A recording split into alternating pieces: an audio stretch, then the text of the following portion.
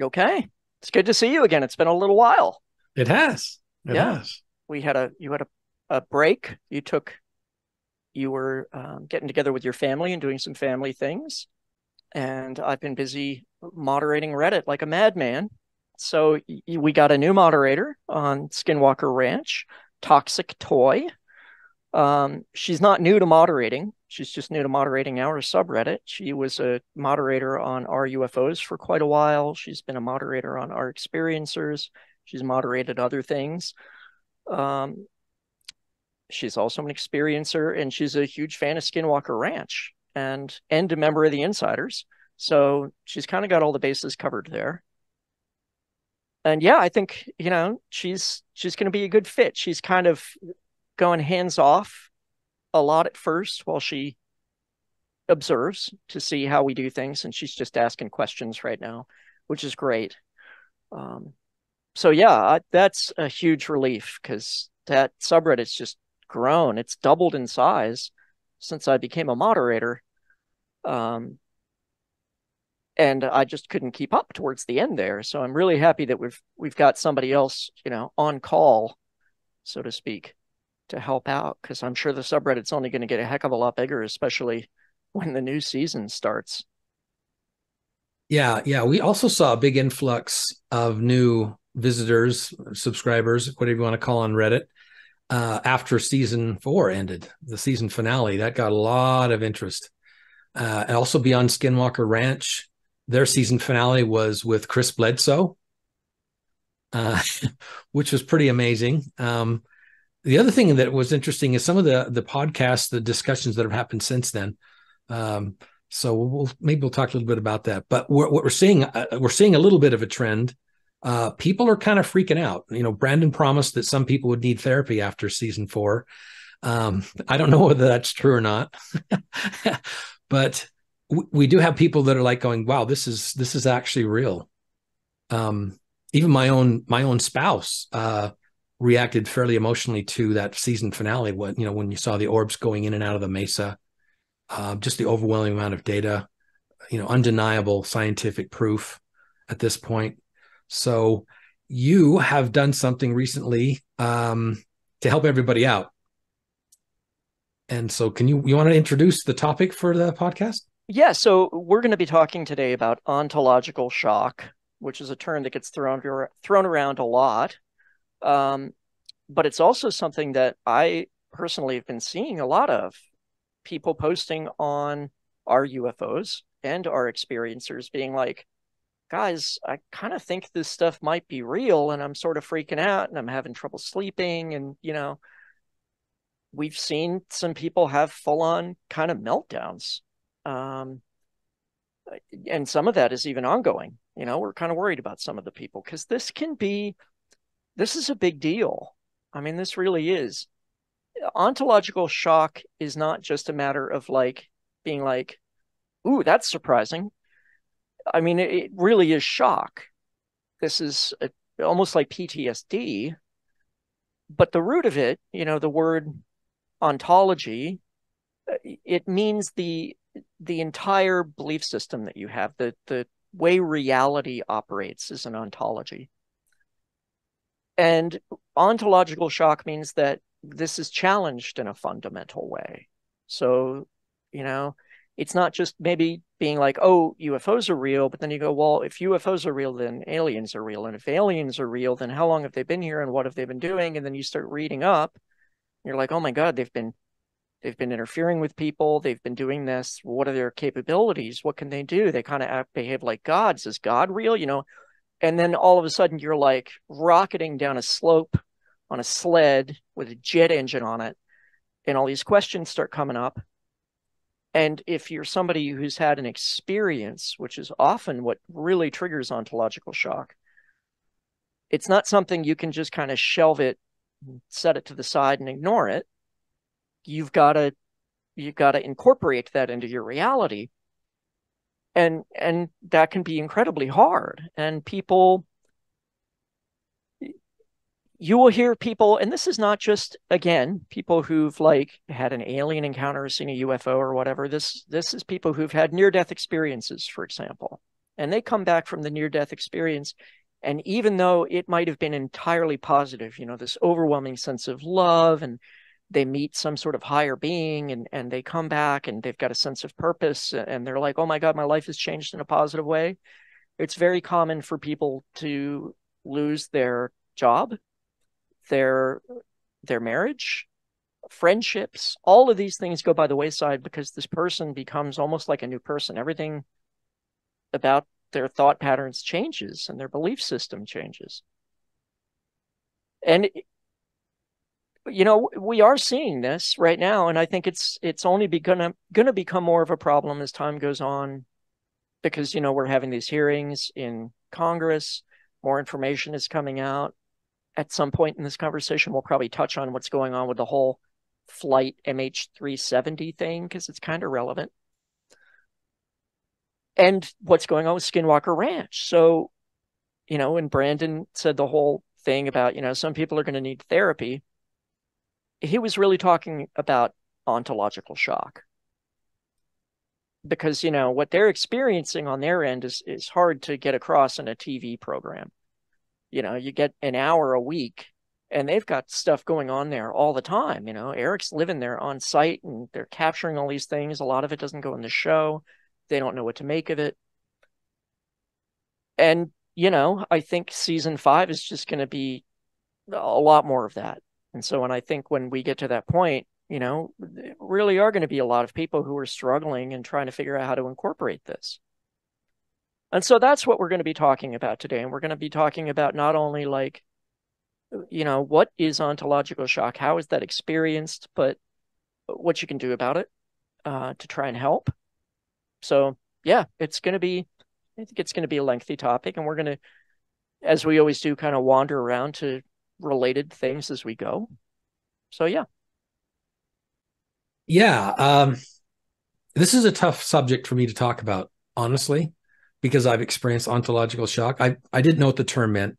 When I first heard on it, what is ontological shock? For me, it was just a shattering of my worldview, where it's like dropping a glass, and it just shatters, and you've got your your beliefs inside that glass like a liquid, and it hits the ground and it just shatters, and the liquid just goes everywhere. You can't put it back together.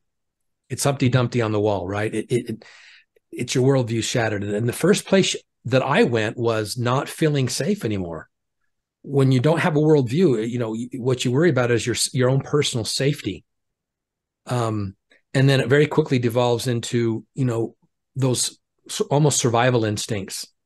You get this feeling in your gut, that sort of is something threatening my survival here. And this whole topic of the paranormal, and down to the trickster on the ranch. Brandon just did an interview last week with a guy named Sean Ryan, where he declared that they have actually made contact with the precognitive non-human intelligence on the ranch.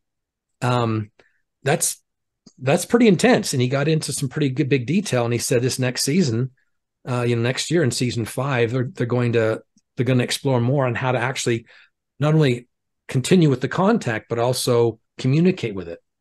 And, I'm just sitting there going, what? I mean, this is just WTF bomb after WTF bomb. It's a sense of foreboding and a threat to your security all the way down, in my opinion. At least that's been my experience. So the write-up you just did on our experiencers, is that where you posted it, or our UFOs? I posted it on our experiencers. Okay. And I've posted similar things on our UFOs before, and they don't get the same reception. And I think a lot of it is because people are just like, ontological shock. They don't understand what it means. People on our experiencers generally do, because a lot of them have been through it already or are still in it. Yeah. So can you is it like the grief process? Do you want to sort of step through what you put in that article? And by the way, anyone who wants to read that article, we're going to add that in the description below, a link directly to your article so that they can read it. We're not going to be able to cover all of it here. And you've got a lot of links, a lot of science behind it. But can you sort of step us through? There's like an event, right? You're exposed to something. There's a kickoff. Something happens, right? And kind of are there specific stages here? Well, I think like anything else, it's different for everyone. But the stages themselves, not everybody experiences all of them. People experience them differently, but there's a lot of commonalities and overlap there. Um, and I have notes because this is a complicated subject. And so let me Yeah, pull up the my other notes thing I here. like about your article, Charles, while you're finding that, is you spend a lot of time. This is almost like a research paper. This isn't just you popping off, and it's basically peer reviewed because you're on our experiencers and you get a lot of comments, a lot of feedback, a lot of corrections in some cases, right? So this is like a peer reviewed, crowdsourced information source on this. And I haven't seen anything like this on the internet. I Googled ontological shock and it was all over the place, but there was nothing concrete like your document. So yeah, let's step us through it. Well, and people use different terms for it as well. Another term that I've seen used is spiritual emergency. Mm. And this, again, kind of refers more to people who have NDEs because, they're viewed spiritually, but it applies to all of this because these things are connected. And that's something that you will discover if you dive into these topics is that UAP, non-human intelligence, spirits, consciousness, all of these things are intricately connected and you can't really separate them out. And so and psychedelics, by the way, people using psychedelics and the experience that they have after that, that is often a life-changing thing for people. And so there's a lot of commonalities that go along with that. One of them is this idea of feeling very challenged by it. It's just, I mean, it's overwhelming to the point of being debilitating. And I think the best analog for it for most people, I think, is PTSD. Very similar.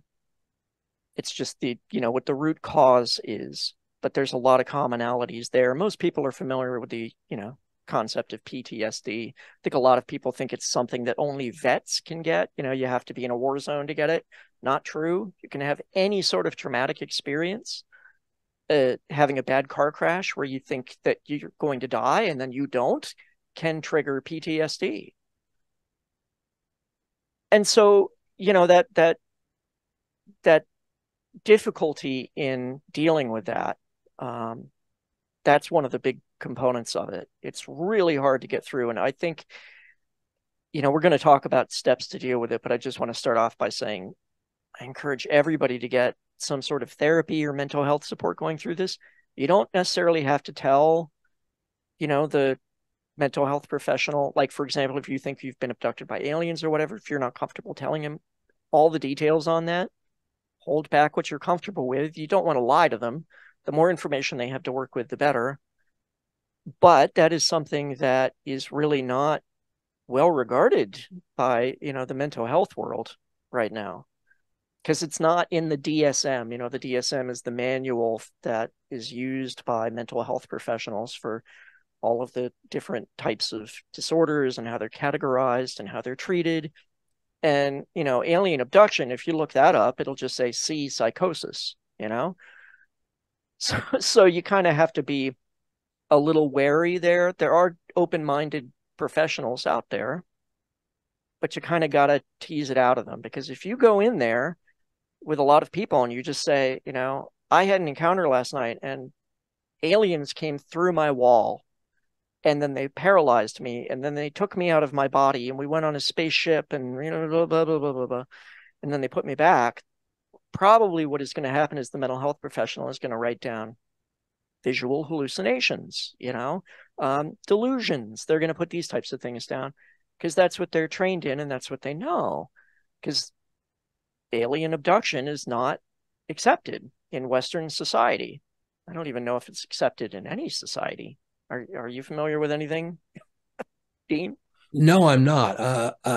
Like you said, this is not really in the books, right? From what I can tell online, a lot of people end up getting messed up. We got to be really careful because there's a fine line between an experience and maybe just a mental health crisis that may have some of these same symptoms. And you and I are not mental health professionals at all. You're sort of approaching this from a philosophical perspective, maybe even a spiritual perspective, but we're not providing any kind of mental health advice. Would you say that ontological shock is always a mental health crisis or just sometimes? And can people get through this by themselves with loved ones, or do you feel like no matter what level of ontological shock, it does need some kind of a professional, mental health professional to step somebody through that? It depends on how it's affecting the person. And I'm going to read off here because we did get a comment from somebody who is a practicing mental health professional. And they commented and they were like, this is a great post. This is how they determine whether somebody really needs support or not. There were 4 questions. Am I able to get up and eat and move and, take a bath and, do all of the things I need to do on a day-to-day basis? That's the first one. The second one is, am I able to maintain healthy relationships with my friends and family? That's the second one. Third one, am I able to advocate for myself and communicate my preferences for, my care and how I'm treated? And then the fourth one is, am I able to learn any things to help me deal with the situation better? If you can do all of those things, then you don't necessarily need any assistance. But if you're struggling with any one of them or, multiples, then it does behoove you to go and get genuine mental health support. And again, yes, I want to underline that I am not a licensed mental health professional. I have experience going to them. But yeah, I'm not giving anybody any medical advice here. I would say this is more practical and as you said, maybe philosophical advice. Right, right. This is a tough subject, especially with our audience, considering that I've got a feeling that we have some people that are listening to this either right now or in the future who are struggling with this. They already know where they're at. And they're like, oh, yeah, this is the boat I'm already in. And then we've got a group of people that don't know what we're talking about or have not heard about this yet and don't really understand it. And so, there's an aspect of talking about advice that we can give those kinds of people in their journey where they can help someone else in their life, right? A family member, a loved one that needs help stepping through this. And then I think we've got another little gray area where someone knows they're going to be facing this very, very soon. So they're okay now, but they know that this is coming down the pike for them. Does that make sense? So there's sort of advice for them. Okay, if you feel like it's building up, you're seeing things, you're learning things. Books are banging you in the head, like happened to me in a bookstore, right? And you pick it up and you look at it and you're like, I'm on some kind of a journey here. What would you? I threw out 3 things there. Where do you want to start? Well, let me continue to kind of go through this list I've got in front of me. Of some of the things that people experience that are signs of ontological shock, and they could be associated with other things as well.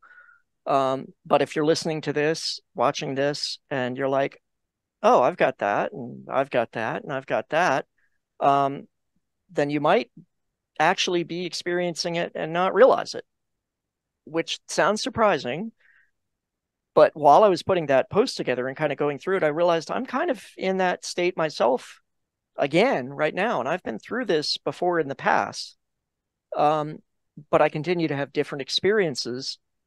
And every time I have to incorporate these experiences, and I may get into some detail on that to kind of explain why I ended up in ontological shock.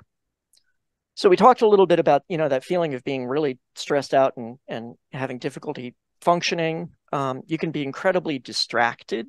That's a huge sign. You can't concentrate on anything. You can't focus. You're constantly forgetting things.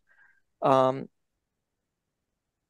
can also start having, and this is where, a psychiatrist might say you're having delusions. You might be having some unusual ideas because you're trying to take these things that you've been presented with and incorporate them and go, how does this make sense in a logical, rational world?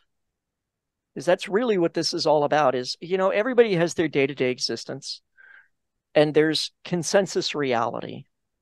And the idea of that being like, this is what people, if you talk to anybody else about an experience in consensus reality, they know what you're talking about. They've been through it. You start going outside of that, you start having experiences that are anomalous in nature, and people are going to be like, I, I don't really, I don't know what you mean. I can't connect with you. I don't understand what you're talking about. And, the further away they start getting, where they're like questioning things and pondering and trying to understand and sort it out, the more disconnected they're going to seem from reality. And so they might start to seem delusional when in fact they are trying to rationalize something that they experience. So it may not be that they're delusional at all. It may just be that they're trying to think through this logically and struggling, or having to go to real large extremes to fit in. I experienced this thing. How does this fit into this world? Well, maybe this, and then maybe this, and this, and it would have to be this and this, and then I could finally get all this stuff to make sense. There was a graphic that I included, and maybe we can include this as well. We could throw it up or something, put it in the show notes, where I had two pools of liquid, different colors, and they're touching. And one of them I labeled mental health disorder, and the other one was anomalous experience.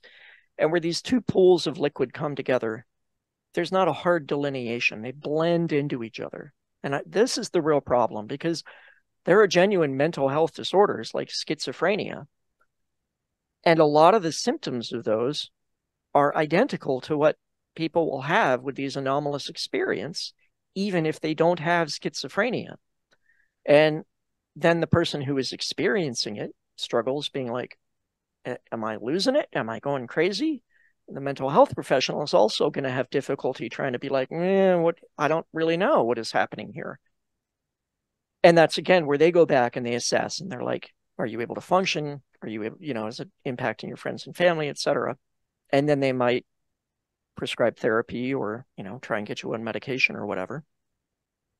So you might have all of these really aberrant thoughts, which can result in weird behaviors. So an example of that might be, let's say you got telepathic communication. And the nature of that communication might be like, you need to do this thing. And this is very common, is that people are told they need to do something. And then they're struggling like, well, what happens if I don't do that? Like what? Well, I'm trying to think of an example. That isn't one that I've personally gone through, because without diving into the whole backstory on that at this point, it's going to be hard for people to understand. And I think I may get into it later on in this conversation, depending on how we're doing on time and how we're feeling.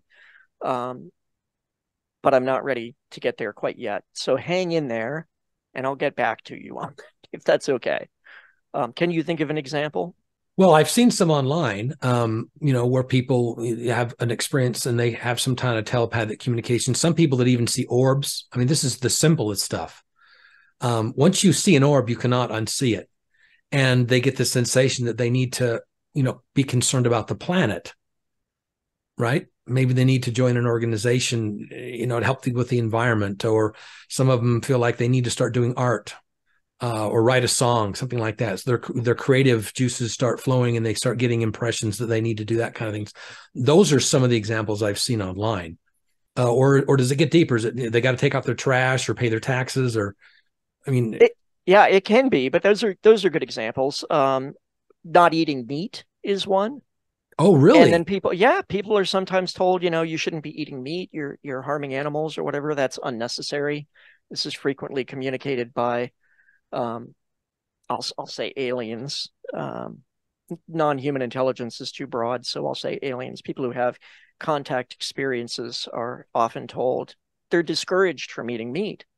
And then they're like, well, should I do that or should I not? And if you tell somebody like, oh, I heard voices and they told me not to eat meat, that's not going to, that's not going to be respected very well. Unless this person knows you and they're like, okay, I guess I can see where you're coming from.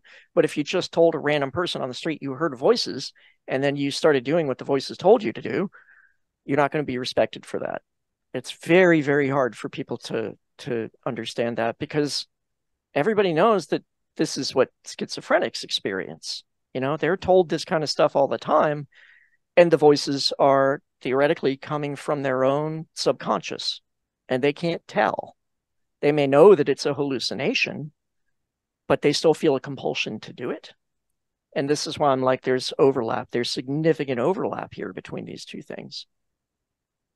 And it's kind of a matter of, how much is happening at once in terms of, number of symptoms that are being experienced. That would be one of the things I think a mental health professional would look at, trying to determine if it's that versus ontological shock, or trying to, just integrate an anomalous experience. And so people will also end up with, ethical dilemmas, because they're getting new kind of spiritual transformation as a result of the experience itself, or messages that are communicated to them. And so then they start questioning their behaviors, and they're like, gosh, I don't know. Have I been a bad person my life? They start judging themselves. And that in itself can lead to, severe depression.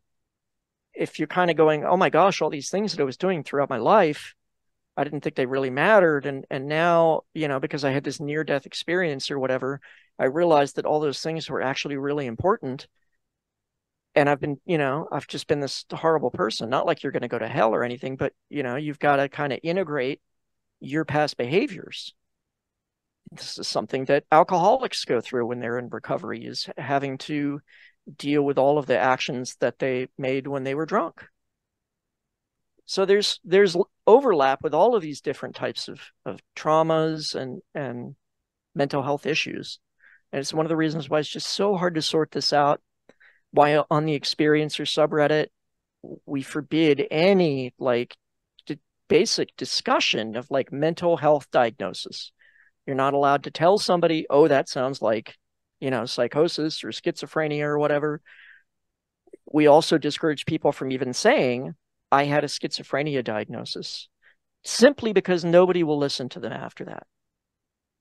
And, I think a lot of people can end up with a schizophrenia diagnosis, even though they don't have schizophrenia, simply because they experienced enough anomalous things in a way that they couldn't incorporate, that the mental health professional heard it and went, well, they've lost it. They're out there. This kind of stuff isn't real. And it's so difficult. It really is.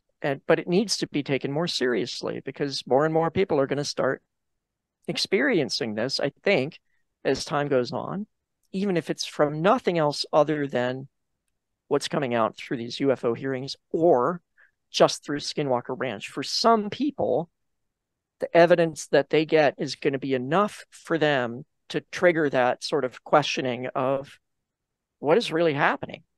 What is the nature of things? You said your wife had that experience, right? With the season finale of it wasn't full on, ontological shock or anything like that. It's more like, wow, this is pretty compelling evidence at this point. If you watched all the 4 seasons and now they're seeing the stuff that they've gotten just the last couple of episodes was just absolutely over the top in terms of evidence. And then on top of that, if you back that up with Beyond Skinwalker Ranch, and you're seeing, Chris Bledsoe with a helmet, when they're analyzing all these brain waves, and he's pointing up in the sky and orbs are appearing.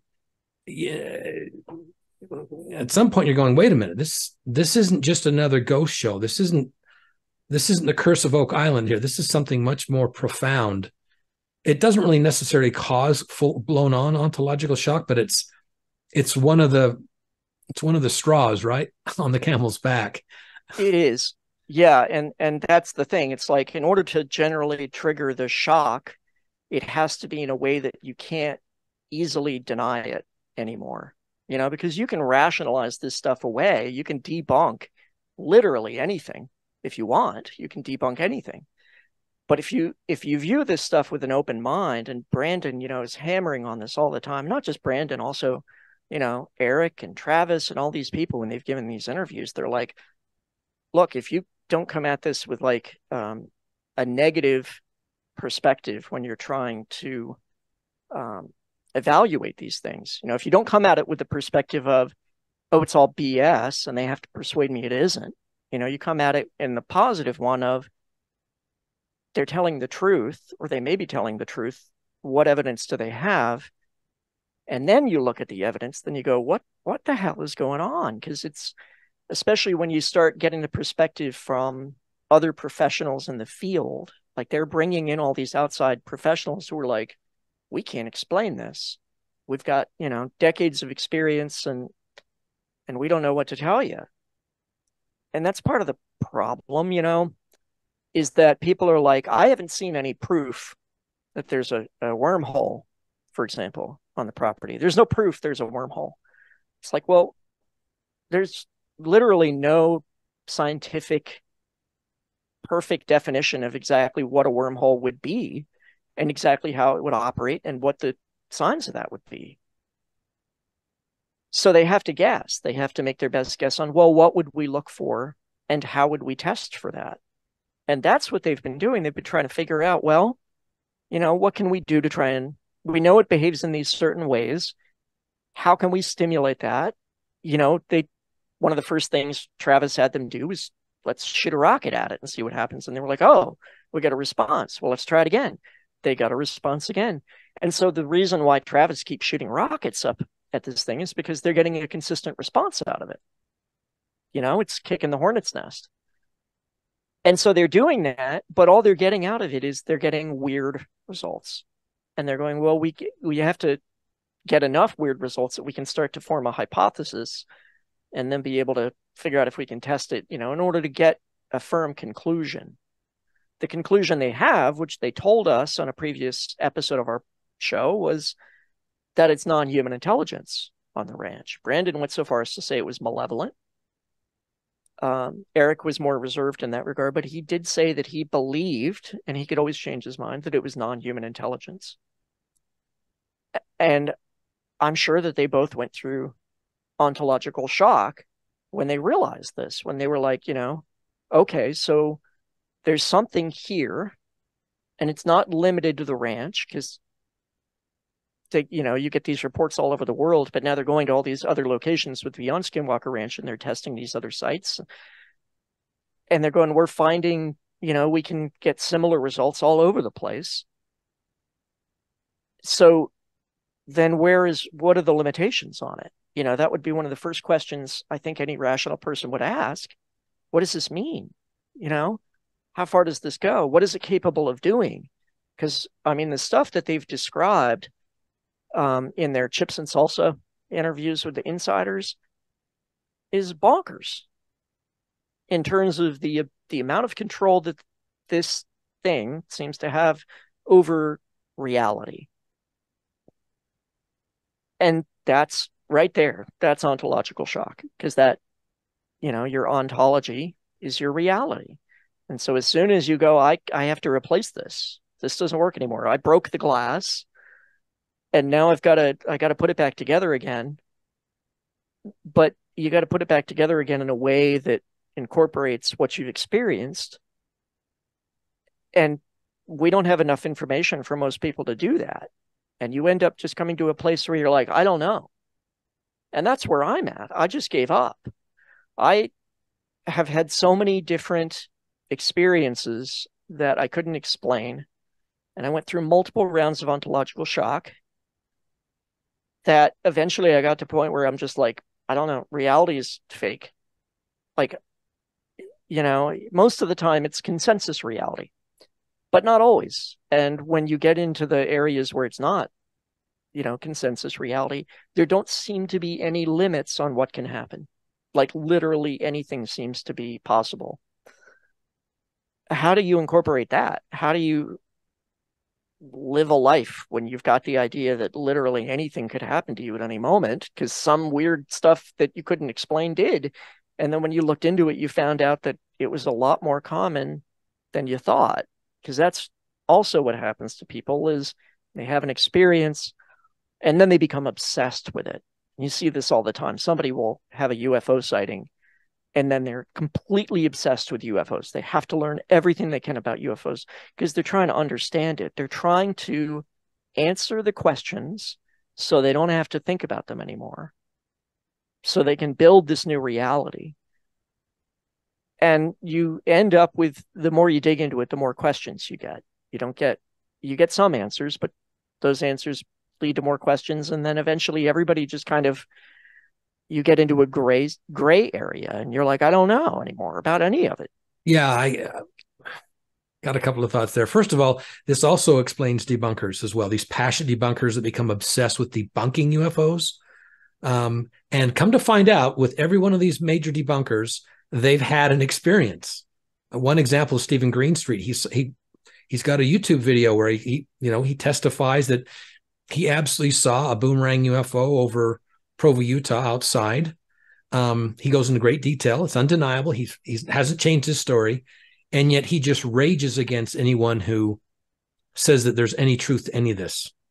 There's some other people I don't want to name that fit in that same category. So some people can go into like really passionate sort of denial that's actually rooted in an ontological shock that they had, right? Or protecting them from going into ontological shock. It's like a protection mechanism. Oh, like prevention. It's like the dam trying to hold all the water back, basically, right? Yeah. Yeah. It's like the brain being like, we've got to just ignore this because it's too challenging and the stress from it is going to be too much to handle. And you see that an awful lot. Yeah, yeah. The other thing I want to talk about was you keep mentioning consensus reality. And I want to distinguish consensus reality from base reality. And I would consider base reality sort of like objective reality. Some people say there's not an objective reality. And when I hear that, I say, okay, put your hand in a fire or get bitten by a poisonous snake. Drink poison, walk off a cliff.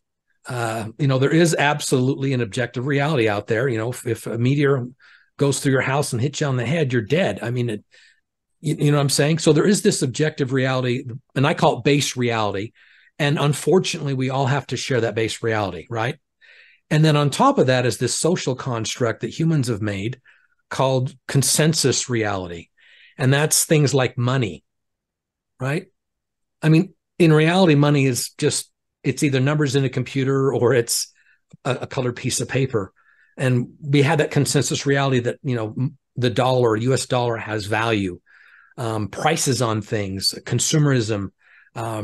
Our whole world is driven by this consensus reality, and marketing and news and plays into that. And, it props up our societies and our cultures, but that's sort of divorced from absolute objective reality, right? In the real world, people starve. In the real world, people burn. In the real, the real world, people have joy. There's real objective reality out there. And then there's this consensus that UFOs are silly. The aliens are imaginary, right? This goes back to Carl Sagan's demon haunted world, where he's got, what was it, invisible pink unicorn in the garage, right? Yeah. And I would use that as an example of as consensus reality and not objective reality. The definition, I would say, of consensus reality is a little broad, because some people would definitely say what you're describing as base reality, they would call consensus reality. So I guess even poison and fire and gravity. Well, okay, so look at the stories of saints who can levitate. They're not covered by gravity, the law of gravity. No. That's not what I'm saying. I'm saying that base reality is event based. Listen, if you're in a congregation and the priest up starts levitating, right? He floats over the church or whatever. That's objective reality. He actually physically, you see what I'm saying? I'm talking about scientific measurements. It's like what they do on the ranch. They have scientific measurements. They got a camera pointed at something and an object moves and splits into multiple objects. That's not consensus reality. Okay. Do you see what I'm saying? If there's an event and it's measured and it's observed and it's in the physical world, listen, if you're in an airplane and the engines crap out on you, you're going to crash. Now, can you levitate? Can you fly a plane? Yes, you can. But in both cases, that's more objective reality than, to me, consensus reality is when we all get in the same room and we agree to something, right? Or we have an election and everybody agrees with the results, right? Whether the results are objectively correct or not, we have this consensus reality. We sort of play along with everybody, right? And that's what people are up against with this whole, phenomenon UFOs is once you see one, well, the consensus reality is, you're just repeating what you've seen in movies, right? Which, by the way, movies are consensus reality, right? E.T., everybody knows E.T., right? Is E.T. real? No. But is he? Yeah, kind of. Can you see the difference between those two in my mind? Yes, but I think most people, if you ask them, they're going to say, well, people can't levitate. That's impossible, you know? And you're saying, well, it's space reality if you have the evidence of it, you have the proof. But the reason why it's not consensus reality is because there isn't the proof. Or we don't all agree on it, or we just don't agree on it. Or we just don't agree on it. We just don't agree on it. If we don't agree on it, it's not consent. Where our consensus reality is that we don't agree on it. This is that group consciousness, and there's also a group unconsciousness, but underneath it all, fire burns. And yet people can walk on coals. People can. Yes, but that's not So once we all agree that something that we've observed objectively is true, then it becomes a consensus reality as well. Just because it's a consensus reality doesn't mean it's not actually grounded in, if I walk on fire, then objectively that's reality. I'm not disagreeing with that. In my mind, it's event based. But that's why we do scientific experiments. Yes. Right? This is all about science and scientific. Science says that there's an objective, measurable world apart from the observer, apart from what scientists actually agree on. Scientists get things wrong all the time. Consensus reality is very consistently false, right? There's a lot of lies out there that we all agree to. They say death and taxes are reality. No, just death is. Taxes are optional. And depending on your definition of death, even that may be wrong. And that's where I'm like, when you go through ontological shock, depending on what it is, you can come out on the other side being like, anything's possible. Because you end up experiencing enough things that you were told aren't possible. They're not in consensus reality. And then you experience them and, fine, it's base reality, but you didn't know it until you experienced it. And so at that point, it's just like, well, the only difference between consensus reality and base reality is what people agree on. That's it. Well, if you find yourself out of the consensus and in the base reality, you're screwed. Unless you can meet up with other people who've had similar or the same experiences, and you'll almost never find anybody who else has had the exact same experience. You'll find other people who've had similar experiences. But people don't want to talk about it because of the shame and the misunderstanding. Because again, people will just be like, "Oh, you're crazy. You're talking about things that are not a part of the reality we all agree on. So you must be wrong. You've got to be crazy." I always use psi as an example when I talk about this. Psi, ESP, because there actually is a tremendous volume of like peer-reviewed scientific proof of psi replicated all over the world. Some of these experiments, millions of times they've been replicated. Otto Gansfeld, as an example. And yet, if you tell somebody that you experienced one of these, they'll either ignore it or they'll think you're mistaken, or they'll outright say you're crazy because it's just not accepted.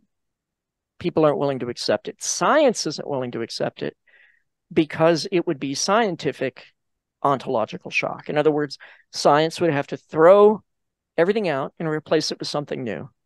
And what they'd have to throw out is materialism, the idea that, everything in the universe is based on physical matter, physical forces. And then what do you replace it with? Now, a lot of the scientists who studied this turned into idealists. idealism, the universe is rooted in ideas or consciousness, to the point where they question, wonder whether our thoughts contribute to physical reality. That the reason why we generally all experience these things is because we're all psychically linked together and we're all just kind of in agreement that this is what we're going to experience. The consensus reality is like, yeah, we're fine with this. But you can go out of that. And it's a lot easier to do it when you're by yourself, which is why these experiences are more common to people who are isolated. And then when you get them into groups, the dynamic changes. And I'm not going to get into all of the stuff about psi and the sheep goat effect and whatever, but you can look into it and you will see that the dynamic can be dramatically changed by one person who has very, very strong beliefs. Typically, the consensus reality, they can pull it back towards that. And that's another reason why it's so isolating. That's such a common thing with ontological shock, is this sense of isolation and being alone. And that is incredibly difficult for people. Who can I talk to? And I can't relate to anybody else, and they get very withdrawn, and that can be hard to pull out of. Well, the loneliness can be absolutely overwhelming. Absolutely devastating loneliness, because you're sort of hanging out there, sort of trying to figure out how to. I wouldn't say once you drop that glass with the water in it, you can put it back together. I think you got to find another glass and you got to start filling it up again. This is ontological shock. The acronym is OS, right? And the way I see this is it's an OS upgrade. It's like when you go from Windows 10 to Windows 11, which no one should do, by the way. It sucks. But you know what I'm saying? This is an operating system almost upgrade and reboot for people, and that can be very, very isolating, and you can feel like you're the only one and no one really understands what you're going through. And that seems like that's just one of the steps you have to go through. It's the hero's journey, where you have to go into that cave in total darkness alone, figure your shit out, and then come back out of the cave a different, I would say, leveled up or upgraded person. We need to talk about where the light is at the end of this tunnel. People, when they come out of this, if they do come out of it, they come out stronger, wouldn't you say? More resilient to change, perhaps? Often. What are the benefits of ontology? Why would anyone want to go through this bullshit? Why would anyone want to go through ontological shock? Have that OS upgrade? Isn't it to level up? I would say, yeah. And that another term for that is spiritually transformative experience, because you come out of the other side of it, just like with a totally new perspective, very often a spiritual shift as well. Because as I said, you can't really end up separating all these things out when you dig into it, when you actually read the research and the science and also philosophy. It all comes back to that. It always does. It comes back to spirit and consciousness, and how consciousness is non-local, with remote viewing as an example. And then you move from that into astral projection, and you find out that it's not just non-local, like you can take your consciousness somewhere else. The government, spent a lot of time researching that. It was unfortunate that it was also connected with MK Ultra and all the weird conspiracy stuff. But they were really taking it very seriously, and they were looking into it extensively. And it's because all that stuff was connected together. You move from one thing to another. I said I was going to talk a little bit maybe about some of my experiences. I won't go into great detail. One of the first things that happened to me, though, and it was in 2020, and before that happened, I was a hardcore materialist. Science had the answers to everything. Science could figure everything out. I very much bought into consensus reality. I was an atheist, open-minded on these things. I would say a true skeptic. I could be changed. My mind could be changed by getting new evidence, new information, good evidence. But one of the first things that happened was I had an out-of-body experience. And the feeling of it was 100% real. I was not in my body. I'd never experienced anything like it. I tilted up out of my body. And then it was like, oh my God, what is happening? Like I could see around me, like it was up out of my body. I was in bed. And then it was like a rubber band attached to my belly button that pulled me back into my body. And I remember telling all my friends on the phone the next day, I had an out of body experience. It was so weird. And I looked into out of body experiences, and so many people describe it exactly the same way, where they would tilt up and out, and describing the rubber band attached to the belly button. Are you talking about an umbilical cord? That you could call it that. The term that's frequently used is the silver cord. I don't know if this is a Hindu thing or it's very common in New Age. Astral projection, there's the silver cord. People talk about it with near-death experience, that, sometimes when they go back into their body, there's a silver cord that pulls them back into it. So that's one of those things. It's like you start digging into this stuff, and it covers all these different anomalous experience categories. So that was, if I'd just had that, I could have just gone on and forgotten all about it. But then I started having other experiences. I had a precognitive dream. And then I started having a bunch of synchronicities. And then I did remote viewing, kind of semi-unintentionally and then very intentionally. And the results were profound. And every time this would happen, I'd be like, okay, wait a second. How do I rationalize this? How does this work? I was always convinced that there was a scientific explanation that I could figure out. And I'm not saying there isn't a scientific explanation for these things, but I was like, I'm going to figure it out. I'm going to be the one to figure it out, because there's got to be, it's got to be a way this works. And then I dug into it, and I just ended up with more questions. I got answers, but I didn't, I wasn't becoming more confident. I was becoming less confident. I was like, well, if that can be real, then what else does that mean? Like, if I can go out of my body, where can I go? What can I do with it? What can other people do with it? Can I be pulled out of my body? Turns out you can. And that's a lot of what happens with experiencers and abduction, is that they seem to be removing your consciousness from your physical body and taking it wherever, rather than taking your whole body. They can do that too, apparently, or at least make you think that's what's happening.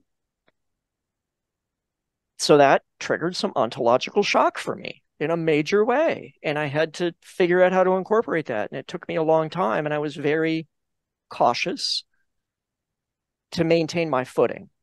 And this is where we got to be really careful with ontological shock, because you can lose your footing and float off into the ether. And you can literally enter psychosis, and you don't necessarily come back from that. Like this can trigger a genuine psychotic break. Right. At least temporarily. Right. I mean, that can. Yes. Or not permanently. Really permanently as well? Not as common, but it could be. Yeah.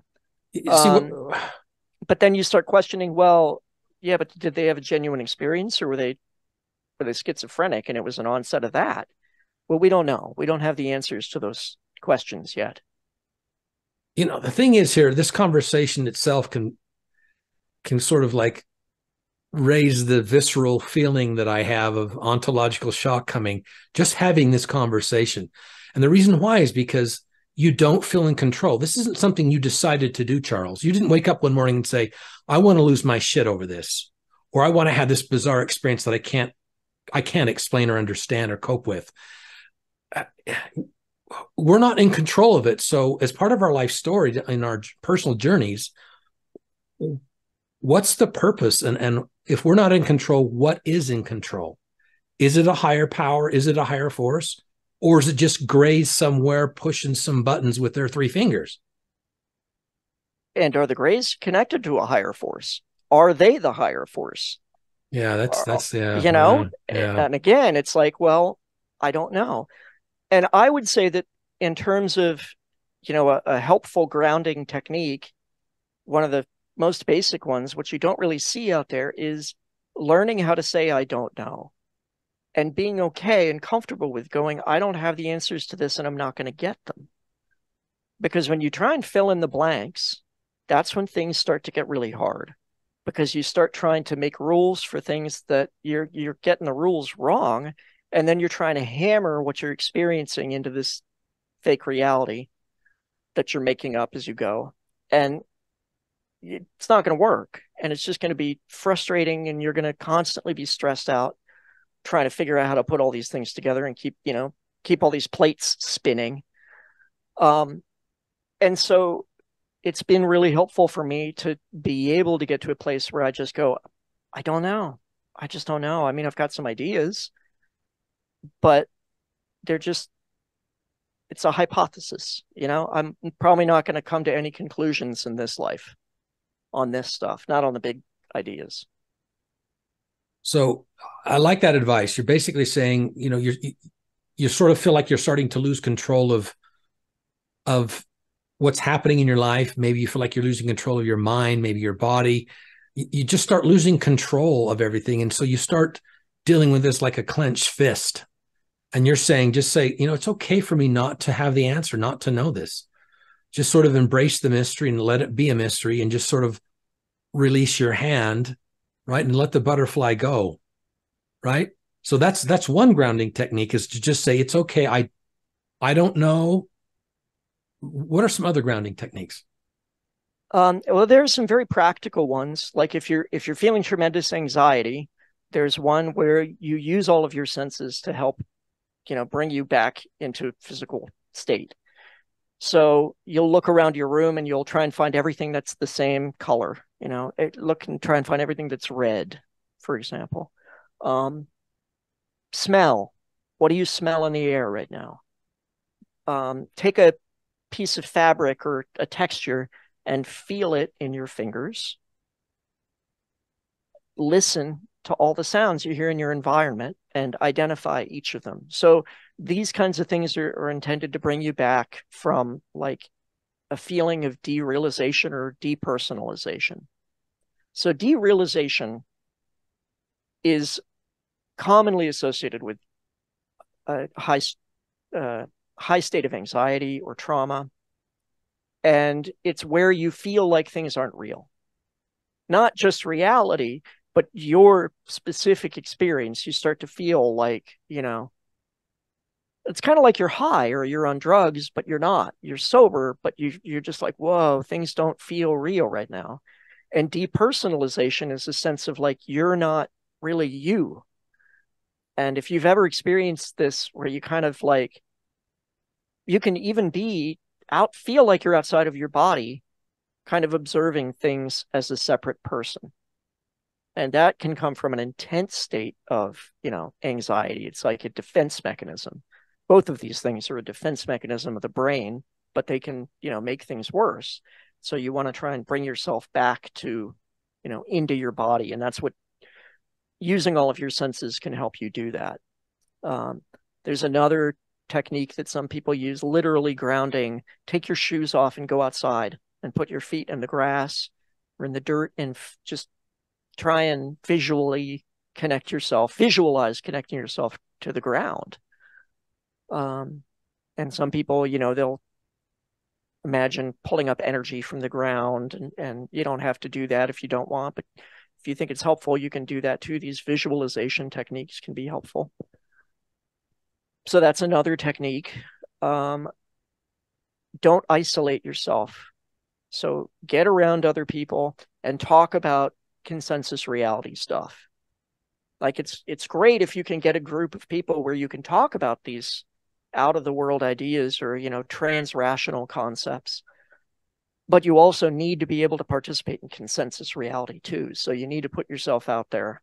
This morning, I went to a class at the library, specifically just to get out and be around other people, and not be in my head pondering all the stuff that I'm wondering about lately. So that's another technique. Got any personal ones, Dean? Because yes, I do actually. Yes, I have a really good one that I just discovered recently. It's called nature bathing. I'm not sure if you've heard of that term before. Definitely go online. I'm going to add some kind of a link at the bottom. I just discovered this in the last month. It's called nature bathing. And there's a book about it. And it's exactly what you described for the most part, where you physically touch the grass. You basically go into nature, get out of the city if you can, or go to a park, get somewhere where there's green grass. There's a lot of nature and wildlife to some degree, even if it's birds and ducks or whatever. And you basically bathe yourself in those different senses. You start listening to everything you can hear and try to hear the farthest thing and identify it, and try to identify the things that are closer that you can hear. Just sit still and try to see motion, and just look at things that are moving, and sort of ignore the things that are not moving. The reason how I learned this was actually here locally. There's a garden, and they actually have a guy there that you can hire, and he'll just take you on this little nature bathing course that takes about an hour, and then you drink some tea at the end. And it's changed my life. I don't even walk around the neighborhood anymore. I don't even go in my own backyard and smell it, see it, hear it, feel it. I mow the lawn. I take my shoes off now when I mow the lawn. Why not? So what if they turn green, right? From the grass. So nature bathing is something that I highly recommend for everyone, and it's free. Doesn't cost a thing other than your time. My advice is, though, don't have your phone with you. A lot of people out there now are walking around and they're just on their phones the whole time with headphones on, and they're tripping over dog poop on the trail because they're not even paying attention, So that's one I've learned recently. Yeah, and I think the phone thing, a lot of people use distraction as a technique to de-stress.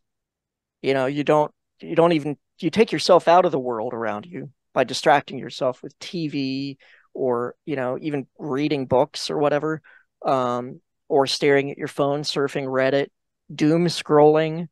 And all of those things are keeping you from participating in the real world. So you want to try and they can be helpful techniques in terms of dealing with anxiety, but you don't want to get out of control. Another thing you really want to avoid is using intoxicating substances, like pot or alcohol, or name your favorite pill. Because especially if you're dealing with ontological shock, that is only going to make things worse. And it can very easily turn into substance abuse, because then you're like, this is the only way that I can cope. I'm just going to continue to do this over and over again. And so people end up, heavy drinkers, or, smoking pot 15 times a day. Would you put caffeine in that category of self-medication? Yeah, I would. I quit caffeine. Well, I'm in the process of quitting caffeine. I'm currently trying to cut out all of that kind of stuff. But that's part of my spiritual journey more than ontological shock. But it does help, So I think if you can do it, do that. But you don't want to like destroy your routine all at the same time and just make things more stressful. So like, don't overdo it. But all of the practical advice that people give for reducing stress, same thing with ontological shock. Get plenty of sleep, stay on top of chores, and do manual, like, exercise or physical labor is really healthy and helpful. So all those kind of stress reduction techniques, take a bath if you want, or a shower or something, those are good too. I do think it's helpful to talk to other people who've had similar experiences, but only up to a point, because you can completely separate yourself from consensus reality and totally get involved with people who are, out of that state. And it can make things much worse, because all you're taking in is more of the stuff that's challenging your belief system all the time. Because as I said, like, there really isn't a good model. Like, when you break that glass, you can't just buy another glass to replace it. There isn't one. Like, you can throw out materialism and you can say, I'm replacing it with idealism. But then it's like, well, at that point, you're saying I can turn anything into a glass. In other words, there's no rules or restrictions on it. And you can get even worse, losing touch with the reality, if you do that. So in other words, if you're like in a support group or whatever, And all you're hearing all day long is people who are like, I had an experience and it challenged me in this way. And I had an experience and it was this and it was this. You're just constantly going to be like, what does that mean? How does that work? What would that mean for me? You know, what if I experience that? What if I do experience that? How can I experience that? What if I don't experience that? And you can lose it. So again, everything kind of in moderation is really the key on this. What advice would you give to family and loved ones of someone that is unwittingly, undesirably experiencing ontological shock? How can they help the best? Don't deny what they're experiencing, because typically these things are all subjective experience. And you can't deny somebody else's subjective experience. You know, it's not a matter of you shouldn't. You can't. That's like if somebody says I'm depressed, you can't say no, you're not. You're not depressed. It's the same thing. If somebody says I experienced this thing that only I experienced, there's no proof of it. It's a subjective experience at that point. You know, if you argue with them about it, they're just going to feel more isolated and alone and unsupported. Ask questions to try and get a better understanding of it, and encourage the person to do the healthy things. You know, maybe do it with them. Say, hey, we should take a walk every day. Or, you know, listen to music together. Creative activities, painting, playing music, things like that. You know, doing things together with the person who's struggling can be very helpful. Try and encourage them to get some mental health support if you think they need it. But try not to be judgmental, because as you pointed out earlier, people don't pick and choose to have this happen generally. The people who do, by, you know, taking psychedelics or whatever, feel more in control of it. And it's much easier for them to deal with it than the people who were just like, I didn't want any of this, and it started happening, and now I gotta figure it out. And there's no rules, and you know, nobody has the answers. Or there are people who claim to have the answers, but then there's 500 people who claim to have the answers, and none of them are in agreement. So then what do you do with that? What advice would you give to people who have not experienced ontological shock? Maybe they're concerned or they feel like it may be coming because of what they're learning. Well, you know, there's many people that are seekers. They just want to know and they want to learn, and they feel drawn to this like a moth to a flame. I'm talking about the phenomenon itself. They're not looking for ontological shock. They get a lot of thrill and joy learning all this. And then the ontological shock may just sneak up on them one day, right? They just watch the season finale of Skinwalker Ranch and suddenly it's there. When up until then, it was just this entertaining thing that they were, you know, sort of enjoying in their lives. What advice would you give to the people that are listening to this now that haven't experienced ontological shock? What can they do to prepare for it? Not prevent it. Right. Not prevent it. You can't prevent this. How do you prepare for it? Or can you prepare for a future ontological shock? I think the best way to prepare is just to know how to deal with it if it happens. But I would say the best piece of advice that I have for anybody is whatever, when you're researching these things, which people inevitably do, they go looking for answers, because that's, you know, that seems like the only way out is finding answers to these things. I encourage people to take the answers, but hold them loosely. In other words, you know, again, that idea of saying, I don't know, like, I think it could be this. This seems like this kind of makes sense, but be willing to let it go if it turns out it doesn't fit.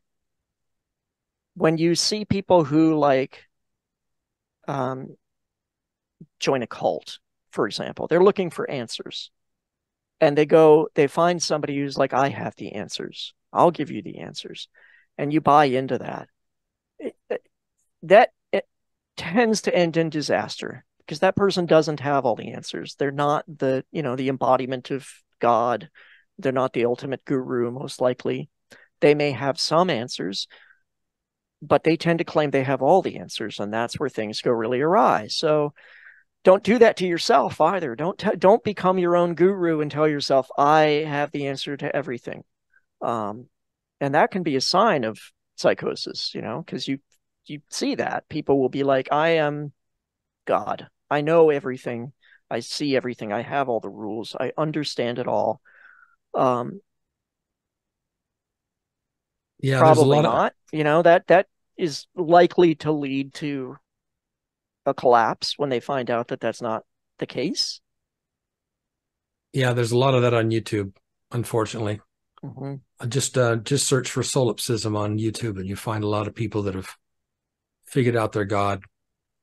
And it's and then you see them, you look at them like 6 9 months later and they've imploded, and they're crying and asking their audience to help them figure their shit out.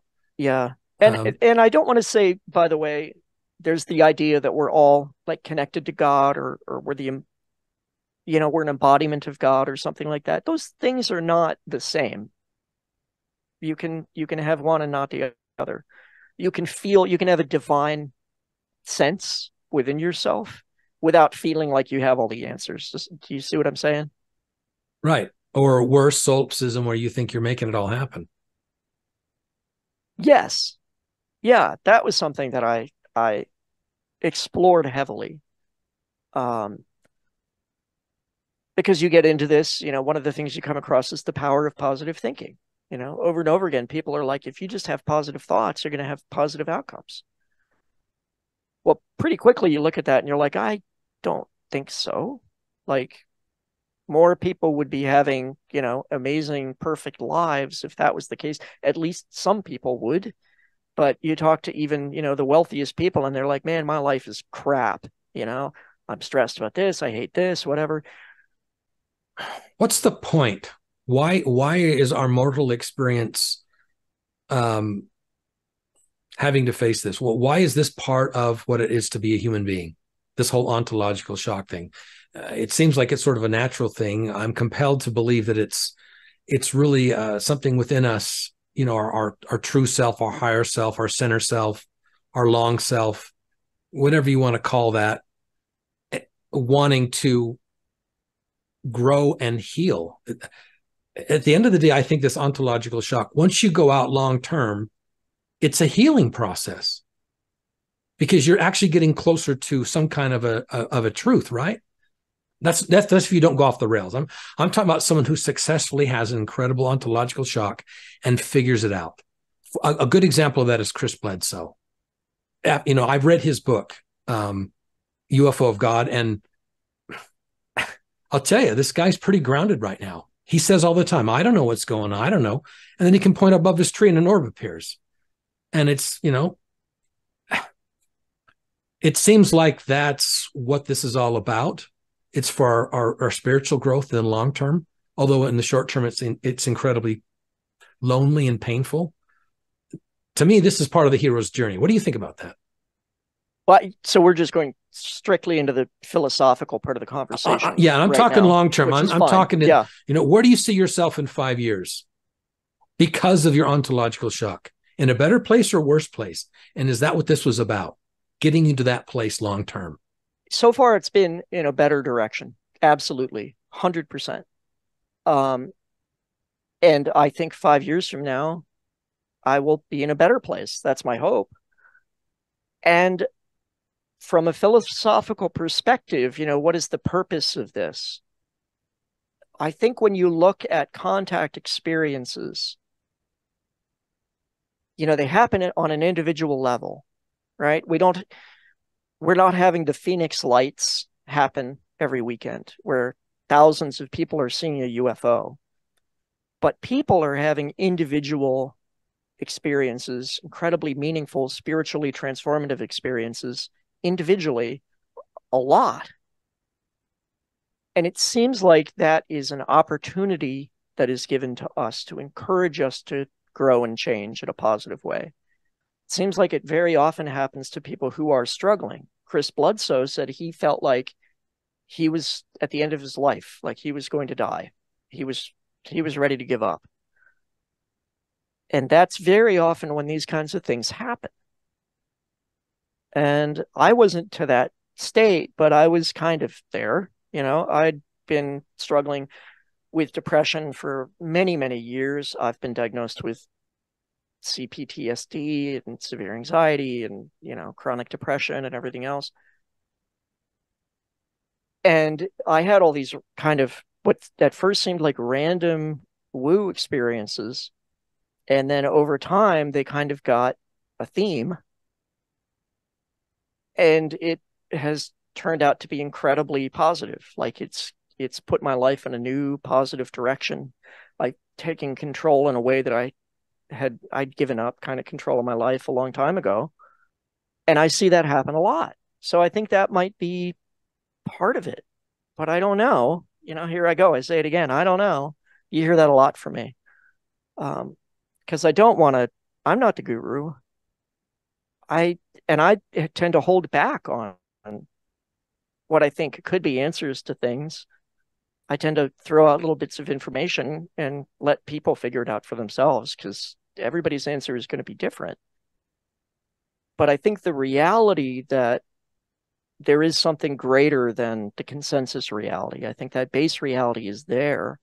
And I think most people can experience it if they want to.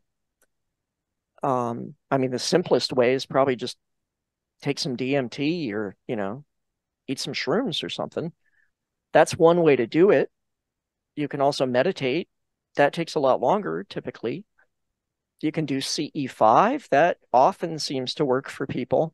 And when they see those lights up in the sky, that can trigger ontological shock because the lights didn't just show up.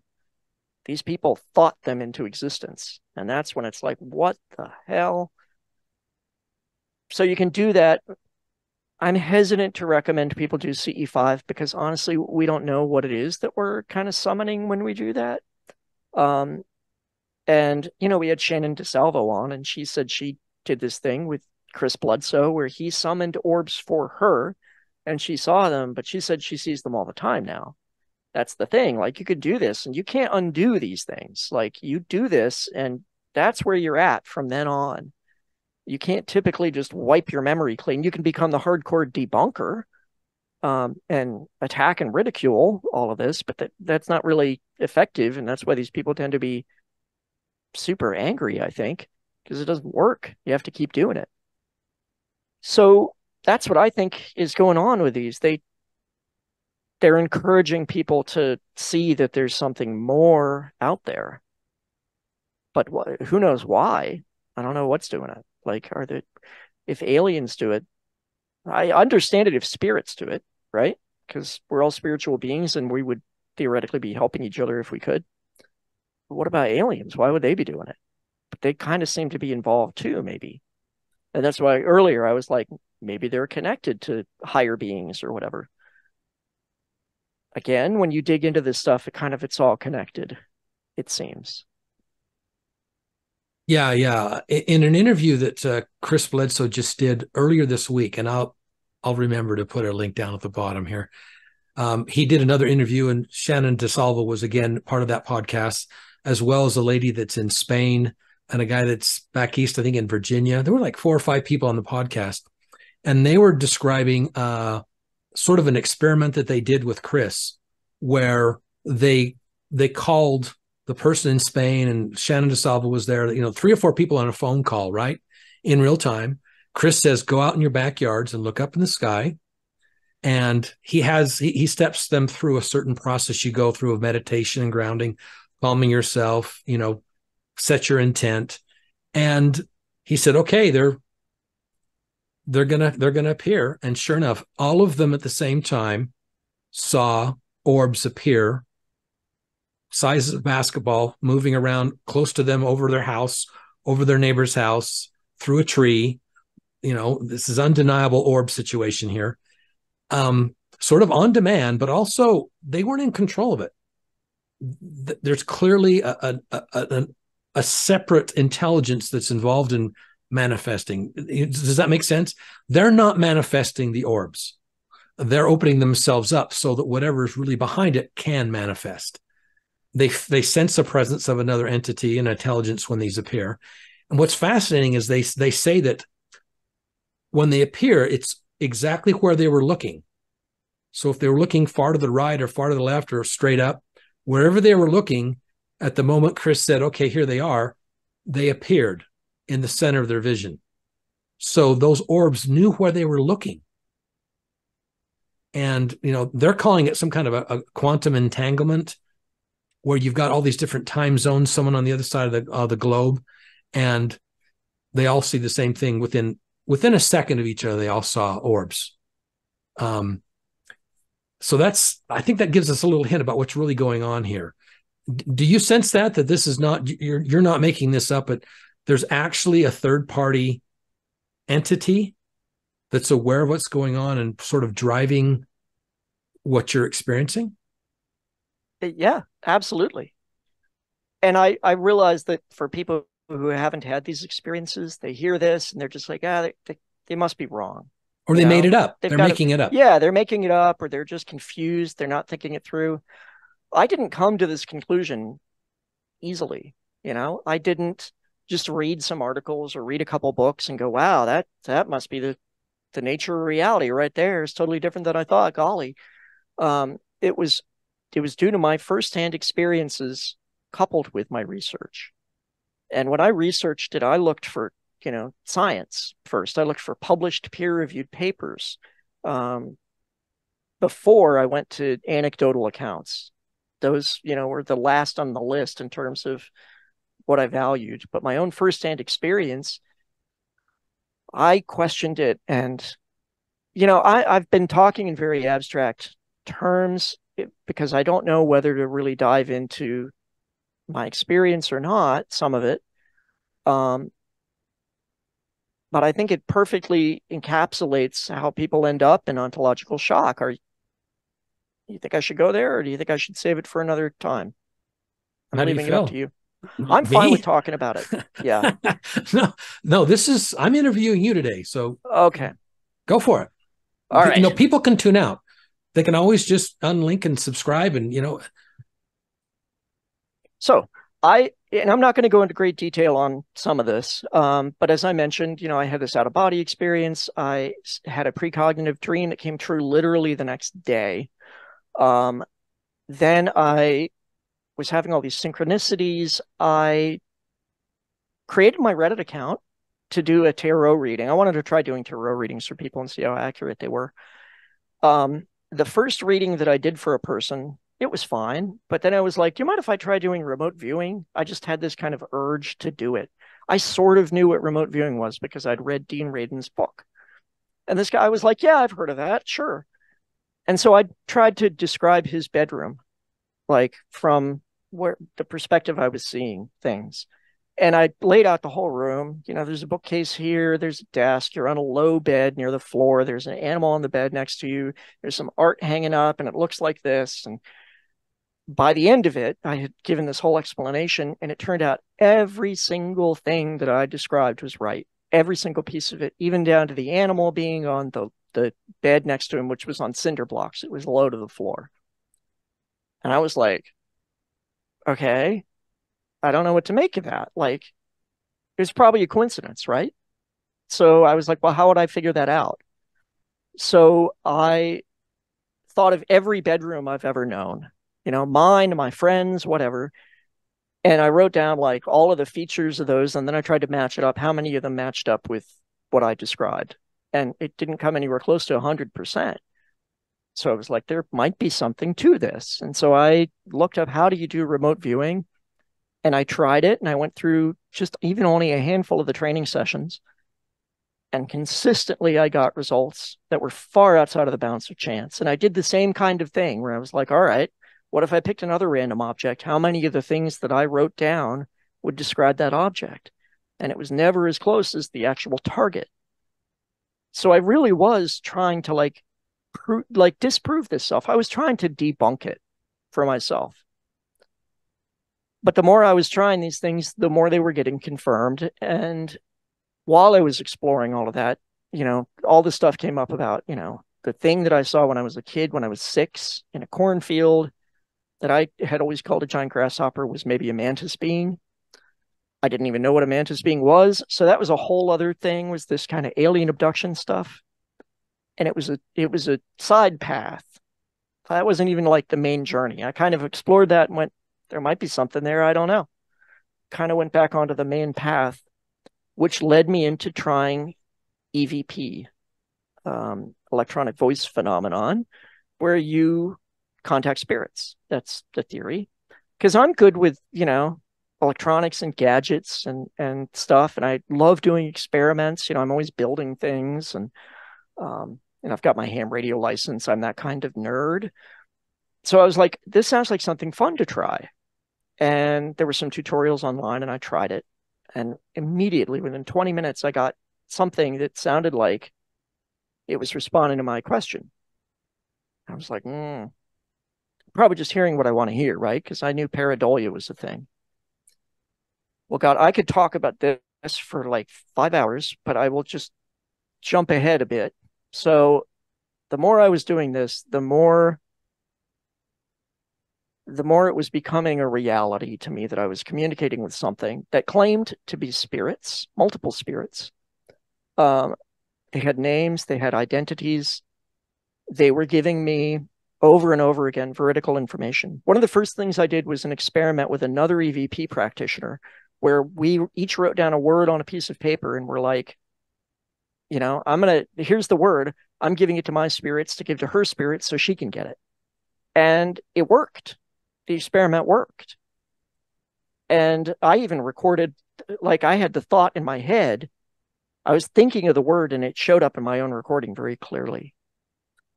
And that was one of the things that happened.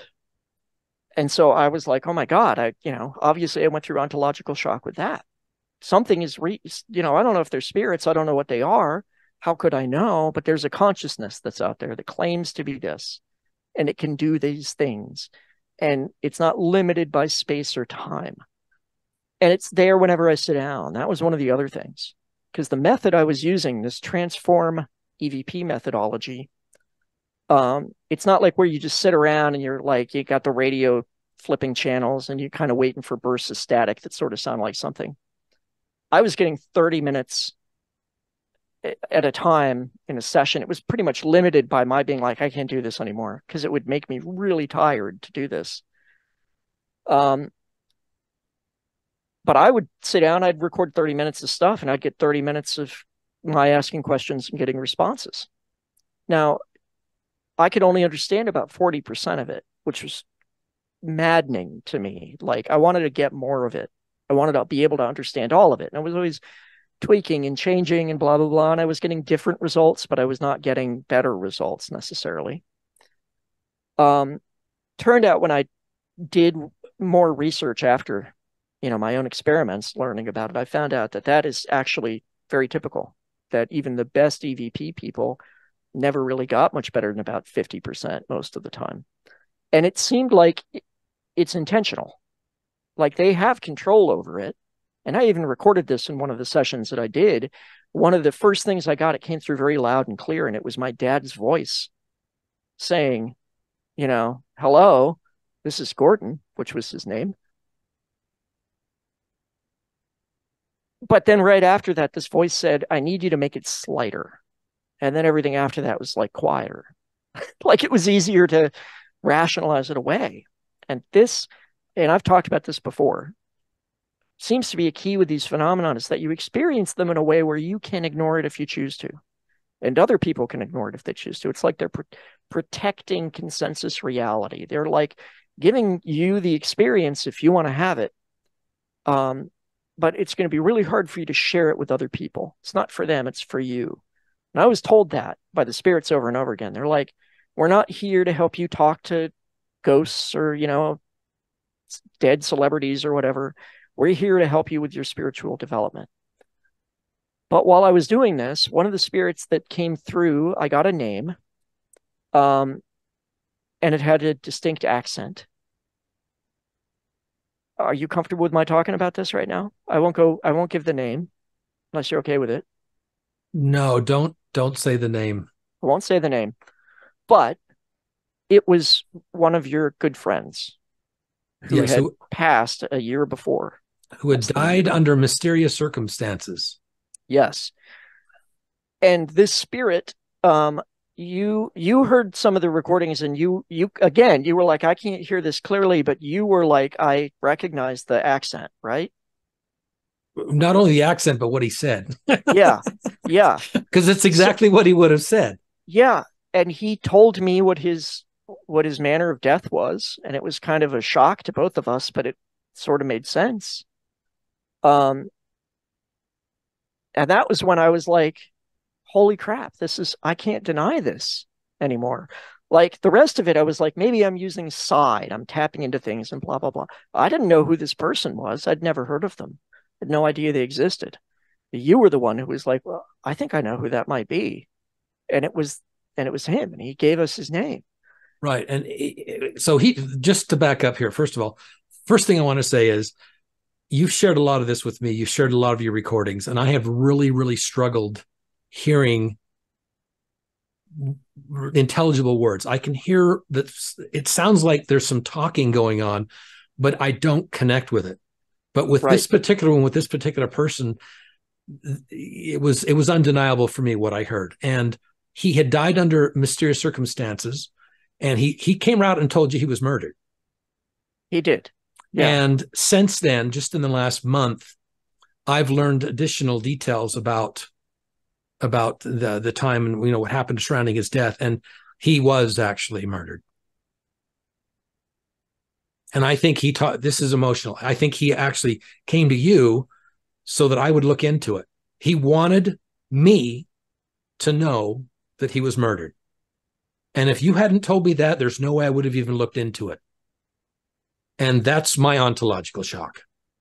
And part of that was how we ended up getting connected together. And when I ended up asking them, the spirits, did you have any part in this? They're like, oh yeah, we coordinate that kind of stuff all the time, to achieve whatever goals they're trying to achieve. Don't ask me. Like Well, I'm not here to give the answers to the meaning of life, but that, they do. They have the ability to change, seems like, to change probabilities. Like it can't be something impossible, but they can make improbable things more probable. Um, and do, and they're more likely to do it if you ask them. They will help you with things. And my life, one of the reasons I think things have started to turn around is this realization that when I die, there's something after that, and that I shouldn't throw my life away. It has significance and meaning, and there's probably some reasons why I'm here. And this seemed to be one of them. Like this connection that we got together, I think is part of that. And I don't think it's done yet. I don't think it was just a matter of you learning about his death. I think there's more coming. no, there's a lot more coming. It gets pretty deep. Of all the people I've ever met in my entire life, this man that was murdered, that communicated with you. I mean, we got vertical information that we did not have. We received information that we were able to vertically verify, right? Yes. And if anyone I've ever met in my life, this man was the one that would be able to figure out a way to communicate after his death to me. And I never thought, I mean, I wasn't looking for this. Did I ask you to do this? No, This just no. came out of the blue, and I find out now that a lot of that stuff. I mean, it was, yeah, it's for me, it's a little bit of ontological shock. It's I'm shaking the glass with the water, but I haven't dropped it yet. Yeah. You've just got to let it go, and you can't get tied. Like, let's just go through your steps, right? I'm like, yeah. At the end of the day, it's a mystery. People ask me, how do you explain it? I go, I can't explain it. It's a mystery, but it's not made up. It's not imaginary. There's no way we would have that information. Now, what you said about you're not being able to hear most of the stuff that I got, that was one of the things that was driving me off the rails, was that I was sharing these recordings with other people, and most of the time they weren't hearing what I was hearing. And so I was like, well, then it's probably pareidolia. Like it's my brain is making sense out of things that aren't real. It's got to be the answer, right? Because nobody else can hear this. Occasionally they could. Um, and so I spent an inordinate amount of time testing all these things, doing calculations like, what are if you have this many phonemes, you got 44 phonemes in the English language. And, if you've got the average word is 3 phonemes, and then you've got a sentence and it's this long, what are the odds of random sounds, blah, blah, blah. You go through all that. Rapidly, you're like, the odds of random sounds being sentences is incredibly low. It's not that. It's not random sounds that just happen to go together. It's the way the brain is interpreting it. And so I was like, well, then I'm probably losing it. I'm losing my mind, right? But here's the thing. It's like EVP has a bad rap because people are like, nobody else can hear these things, but the practitioners can hear them. But most of the time, other people can't hear it. Well, the same people who accept that mediumship is real will balk at EVP. But with mediumship, what's happening is the communication is coming direct into your consciousness. Well, it's kind of the same thing with the EVP. It's just there's another layer there, which is doing these recordings, but there's still that energetic connection, apparently, between the practitioner and the spirit.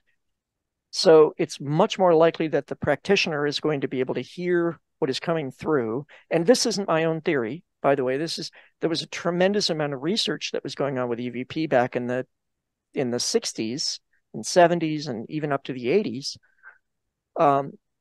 And they kind of confirmed all this stuff. So other people, scientists and researchers already figured this out for me. But I had to kind of figure it out for myself to make sure that I wasn't going crazy.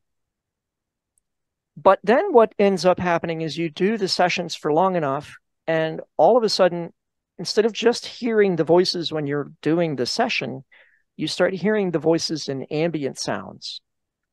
Because with the transform EVP methodology, you're using a noise source that the spirits modulate, or I say spirits, whatever it is, modulates that signal to make it into speech. That seems to be much easier for them than just, creating it out of nothing for whatever reason. So if you've got something that kind of has some characteristics of speech, they'll modulate that as well. And so that started happening to me. And I started hearing it. And I was like, well, wait, no, that's a trick of the mind too, right? That is pareidolia. And so I made a recording of one of these things. It was my shop vacuum. And I ran it through the software that I use, which removes background noise from speech. That's what it's intended to do. So it removed the sound of the vacuum and left behind speech. Well, it was an entire conversation. It's not easy to hear, but it's definitely voices, right? And people who listen to it, I put it up on YouTube. A number of people were like, I can hear parts of that very clearly. And I was like, yeah, but you're hearing part of an entire conversation, and the whole conversation makes sense. And there's context, not only within the conversation, but outside of it, with the whole picture of what's been communicated to me through the EVP. And I was like, I got to take a break. This is too much. I got to stop doing EVP for a while. And then I started getting communication at one point from what the other spirits called demons. And they behaved like demons. And they were encouraging me to kill myself. And now I'm telling this conversation, I'm starting to sound like somebody who's got psychosis and is delusional. Yeah, I've realized that. Yeah, you're listening to your shop vac have a conversation. Exactly. That's a red flag right there, because you can't turn that off. When you're doing EVP with your thing, you can turn off your electronics. I can walk away. But I mean, if you can hear, a furnace, or, you fart and you can hear somebody talking, that's a red flag. People who have schizophrenia describe this type of experience all the time. People who are diagnosed with schizophrenia.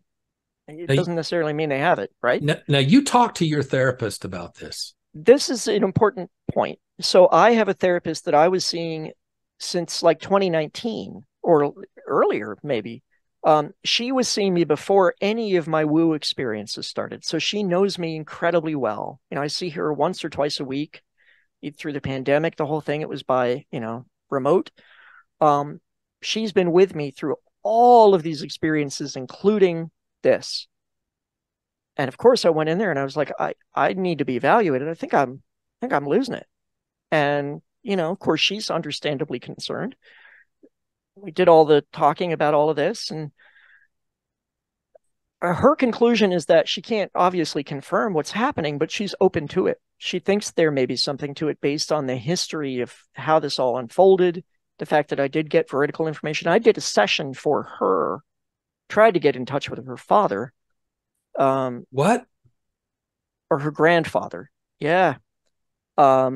I got answers, but she was like, I don't really know what those are. I don't know what that means. One of the first things that was in that recording was, don't do a session for her. She's not going to be able to hear it. Like the spirit straight up told me, other people aren't going to hear this stuff because that's not the purpose. It's for me, right?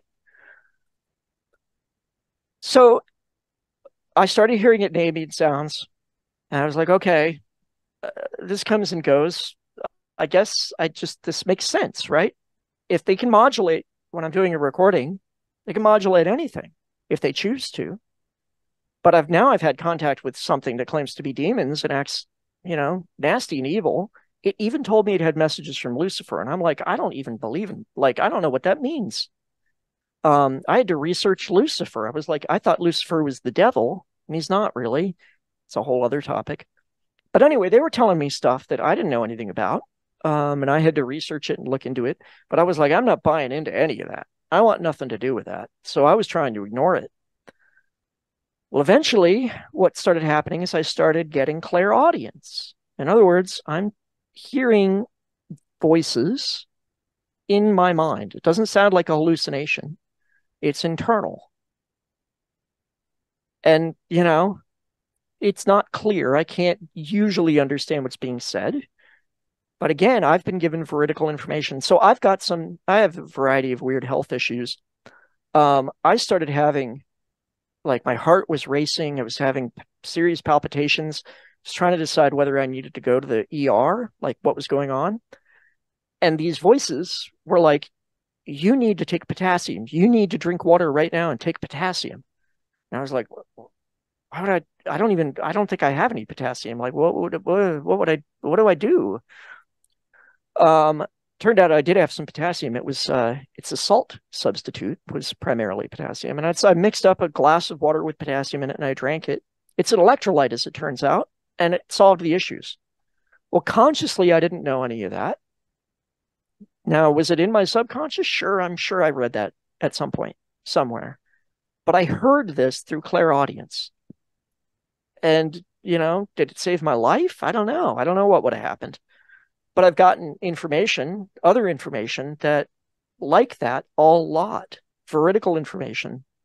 They've told me things I wouldn't have known. They've told me things about my friends, stuff like that they've confirmed.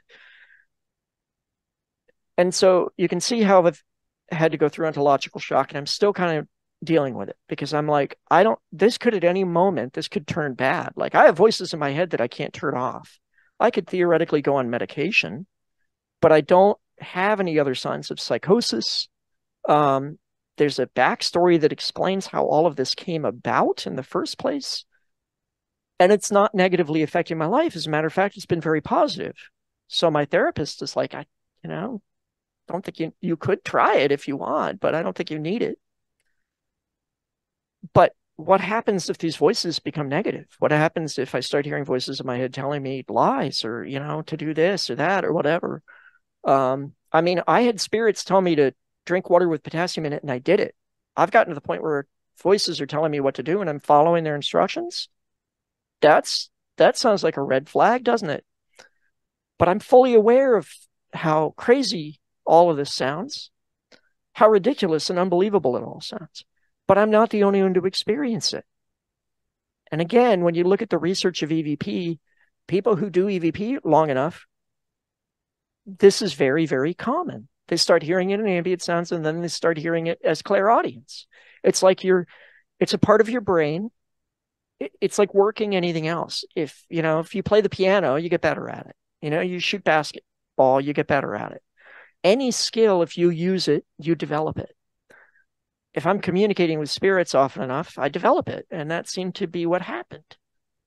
Now, I quit doing EVP because I was like, I don't understand what's happening. I need to be careful. Like, always be careful with things if you don't know what they are. Um, and it's like decreasing. It's becoming less. And I have no doubt that if I, fired up the computer and started doing all this again, it would increase again. Um, it's possible that they're pulling back and kind of giving me a break because they're seeing that I'm like, whoa, I got to slow this down. And they do confirm and say all of these things. Like I say them like questions. Maybe it's this, but they've told me these things, but I'm just not willing to just accept it. Right. I said, take these things and hold them lightly. And that's what I've been doing all along. And that's how I am keeping my footing. That's how I'm staying grounded, is by just being like, this is a giant question mark. I don't know what this means. I don't know what is happening. I sure hope it doesn't turn into psychosis, but it isn't right now. And so far it's been, 90% positive and amazing, but I'm not allowed to share it with anyone else, apparently. I can throw sound clips up and some people can kind of hear it, and I'm happy to include that or link to it or whatever. Some of the sessions I've done, and you'll hear some of it, but a lot of it you'll be like, I can't really hear that. There's another thing, which is the cocktail party effect. So, if you go to a cocktail party and there's all these people talking at once, you tune into one conversation out of the whole room. Now, that's a skill that anybody can develop. You practice at it, you get better at it. If you've ever worked at a bartender in a bar where it's loud, you know that you got better over time at being able to hear what people are saying. You can tune in on that. And that's part of the EVPs. You practice hearing things that are hard to hear, voices that are hard to hear, and you develop that. And the last thing I want to say about that is in relation to pareidolia. That's the common explanation. That's the debunk, is people say it's all pareidolia. Pareidolia is simply the brain pattern matching to human features. Faces or silhouettes would be visual pareidolia. You see a face in a burrito, you say that's visual pareidolia because you don't expect to see a face in a burrito. You hear spirits in a recording, that's auditory pareidolia because you wouldn't expect to hear human voices in a recording. But even though it's pareidolia, it's also legitimate. You wouldn't expect to hear human voices there because as far as we know, there aren't any humans involved, but that doesn't mean that those aren't actually legitimate communications of some type. There's also visual ITC, instrumental transcommunication, where people will get images that come through. I played around with that. I couldn't really get anything. You're talking about on a TV, right? Like that's one way of doing it. Electronic display, like snow or something, where you start to see a pattern in it. Yes. Something, because that's what you're really doing here is you've got noise and there's a signal in there somewhere. Or there's parts you're trying to filter out the signal from all the noise. Yes. That's what the bartender's doing. There's all this noise in the bar, and he's able to focus, or she is able to focus on a signal, someone talking. And so this whole filtering of signal out of the noise, you can do that both on a television screen as well as audio. Can you explain for a minute? Can I just take you on a tangent here? What about Jesus toast? In other words, is Jesus's face appearing in the toast? Yeah, sure. And I'm not. This is not a joke. It's not a joke. No, I mean, and that's the thing. Is it Jesus on toast? Well, if spirits have the ability to influence sounds in our environment, can they influence the burning of toast? I think they can. Now, why would Jesus's face be appearing on a piece of toast? It's either a coincidence, kind of looks like Jesus, maybe a spirit is doing it as a joke because they definitely have a sense of humor. They're just dead people for the most part. Like, it's not like they suddenly become angels or whatever. You just don't have a body anymore. These people still have their personalities, their sense of humor. Don't they have better things to do than put Jesus on toast, though? Well, there seem to be different realms and different places you can end up in. Which is part of what I'm exploring. I'm trying to understand this. I've been looking into theosophy and things like that. simply because the information that I've gotten is supportive of that. I don't know these concepts, but I'm trying to understand them. But it does seem that if you die, under certain circumstances, you can kind of get stuck in the shadow realm. It's sort of like the upside down in Stranger Things. The spirits will say that it's like they're here, but everything's dark and they can't interact with things. They can talk, but for the most part, people can't hear. The spirits were super excited that I could hear them. And I would get so many spirits coming through and talking, and they would tell me how grateful they were that I was talking to them. But I would also get spirits who were just asking for help. One of the spirits said, "I think we may have died." I was like, what the hell? How can you not know you've died? And he said, "we," so he knows there's other spirits around him. And yet, then there's spirits and they move on to somewhere else. And I was told with a lot of them that they said they were in heaven. I think they're just using our vocabulary. And they were like, "We can't get to them. Like, we're not allowed to go and bug them. We're here, they're there, whatever." So there's these different realms. What you're describing is a form of spirit prison and a form of spirit paradise. Yeah. Co-located on Earth. It kind of sounds that way. Okay. Can I get back to the Jesus toast? Yeah, I was going to go there myself, but yes, please. Okay. Because I always ask guests this, I'm interviewing, I got to ask you this. It goes back to the BS detector I always bring up. So, because you've talked about pareidolia, and so we've got Jesus on toast. You explain how that could be mediated through the toaster, right? Right? I mean, maybe. I don't. Yeah. No one's going to hold you to that. I'm just talking, in your mental model here. But what about when you've got Jesus on a dog's ass? That's pareidolia, right? Isn't that the difference? Jesus on the ass versus the toast. Well, then one of those is pareidolia. They would have to design the dog's ass to look like Jesus from the dog's birth. And so I feel like the probability that that's Jesus goes down. But at the same time, I'm like, maybe somebody would see that dog's ass and they'd be like, "Oh, it's Jesus," and that would trigger their ontological shock. And then they might have a spiritually transformative experience and come out of it positive, and it keeps them from committing suicide, right? Or maybe they'd have some toast.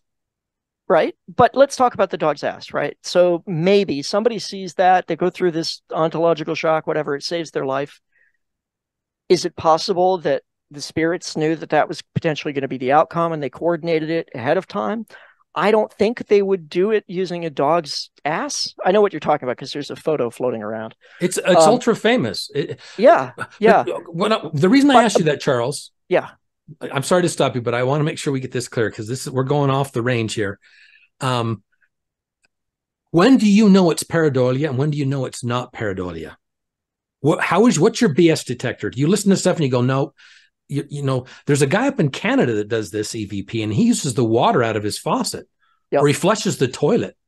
Grant, he developed the method that I use, actually. Grant Reed. Yeah, but he's getting spirits talking through the toilet flushing or the water in his sink, right? He talked to Elvis and Hitler, and I'm just, you got to. I don't want to say I'm a skeptic. Well, you have to be a skeptic. My question is you need to be a skeptic. When does your BS detector go off? When do you go, nope, this is not what I think it is. This is not Lucifer. It's not Jesus on the ass. It's just pareidolia. Well, how can you tell the difference? You can't. It's different for everyone, first of all. But that image that I made where it was the two pools of water, one bleeding into the other, you could also put that as reality, consensus reality, and base reality. There's no delineating line there. It's going to be up to the person in the end to decide what is real and what isn't. Because I thought the whole reason I got into EVP and I was excited about it is because it was producing objective evidence. That was my thought. I was finally going to be able to do something where I was going to be able to provide proof of something at the end of it. And I wasn't allowed to have it. It couldn't happen no matter what. Other people can't hear it. They tune out. Like you play it for them and they're just like, they don't They're like, there's nothing there at all. I'm like, you can't even hear what sounds like words. And they're like, nope, nothing. And then other people will hear the same thing. One of the other things that was quite difficult was that it turned out they can change recordings. I experienced it. Grant experienced it. One of the other EVP practitioners, Eve, she was the one who kind of mentored me while I was getting started on this. She's experienced it too, where they will make a recording and then you go back later and it's something different. And you're like, well, that's got to be pareidolia. I just misheard it the first time. Um, But Other researchers have experienced it too. And the waveform can change. what did you? So you can do a checksum on the file, like the file Yep. size changes and Yep. the checksum actually changes on it. And the waveform changes visibly. So I mean, they don't seem to be bound by time because whatever space they're in is not physical, doesn't seem to be physical space the way we understand it. And if you know anything about physics, space and time they're connected. And so if you're outside of space, then you're also outside of time. And that was a thing that I had to try and understand, you know? I got recordings where they were talking about me doing something that had happened the day before, but they were talking about it like it was happening at the same time. Now, how does a consciousness experience all of time at once or whatever? Beats me. I don't think I'm capable of grasping that. That's going to always be a question mark to me. But I and plenty of other people have got the evidence that they do it, and they're seeing it, I think, at Skinwalker Ranch. I think Skinwalker Ranch is just documenting all of the same basic phenomenon. You know, is the thing there a evil spirit? Is it something else? I don't know. There's more than one type of non-human intelligence. It's not just spirits, I don't think. Maybe it's all spirits. Maybe the spirits aren't spirits. Like, I don't know. You can't prove it. You can't. You can't. All I can do is be like, well, they're either all lying or they're spirits. And I'm willing to say they're spirits because it makes more sense that way. It's simpler. If I apply Occam's razor to the evidence I have, the simplest explanation is it's actually spirits. Yes, but there is a method to this madness. There is patterns. If you look at Skinwalker Ranch over 4 seasons, if you tune into one episode or even one season, you're not getting even close to the full picture. You've got to watch all of it and see the patterns, because there is a method here. There's intent, but there's also profound purpose, and there's patterns, right?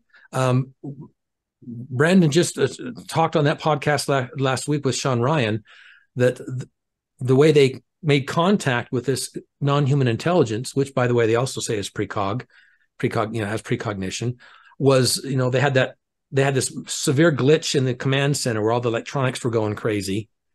And there was the main screen on the command center was glitching, and he was able to get a screenshot of it. And at the bottom, it said, "I living." And as far as they're concerned, if it had said "I live," you could have said, well, that's only 4 letters, right?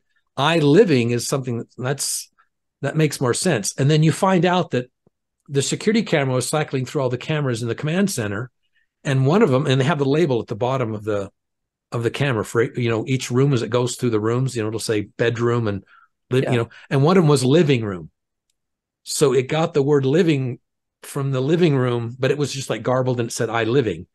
So can you see how there's a method there? Yes. And I'm going to argue it's long term. And I'm going to go back to the tubular bells first vision that Lakatsky has. I put this on Reddit. It's on the subreddit. You guys can see the details. In summary, this guy, one of the heads of the DIA, comes to the ranch. He sees the vision of the tubular bells, doesn't know what it is. Later on, realizes it's the album cover for Mike Oldfield's album Tubular Bells, which he didn't even know turns out to be the theme song for The Exorcist. Message? Okay, hold on. I'm not done yet. This is now coming to light. Just in the last 2 months, people are actually talking openly about the fact that tubular bells, appeared on the ranch, da da da da da. And I'll tell you, I was a little kid back in 1973 when The Exorcist came out, and all hell broke loose. We had I was a 4-year-old kid back then, and we had neighbors that lost their shit. They went and saw the movie. They're Christians, and it just freaked them out. And some of them didn't recover from it. You can Google it. It was crazy. Well, here's what's interesting. So this is now servicing. We're openly talking about the Tubular Bells exorcist connection to a vision a guy had in the kitchen of a tube he didn't even recognize. And it was the right color, by the way. And then I just found out that there's a new exorcist movie coming out. They're doing a remake.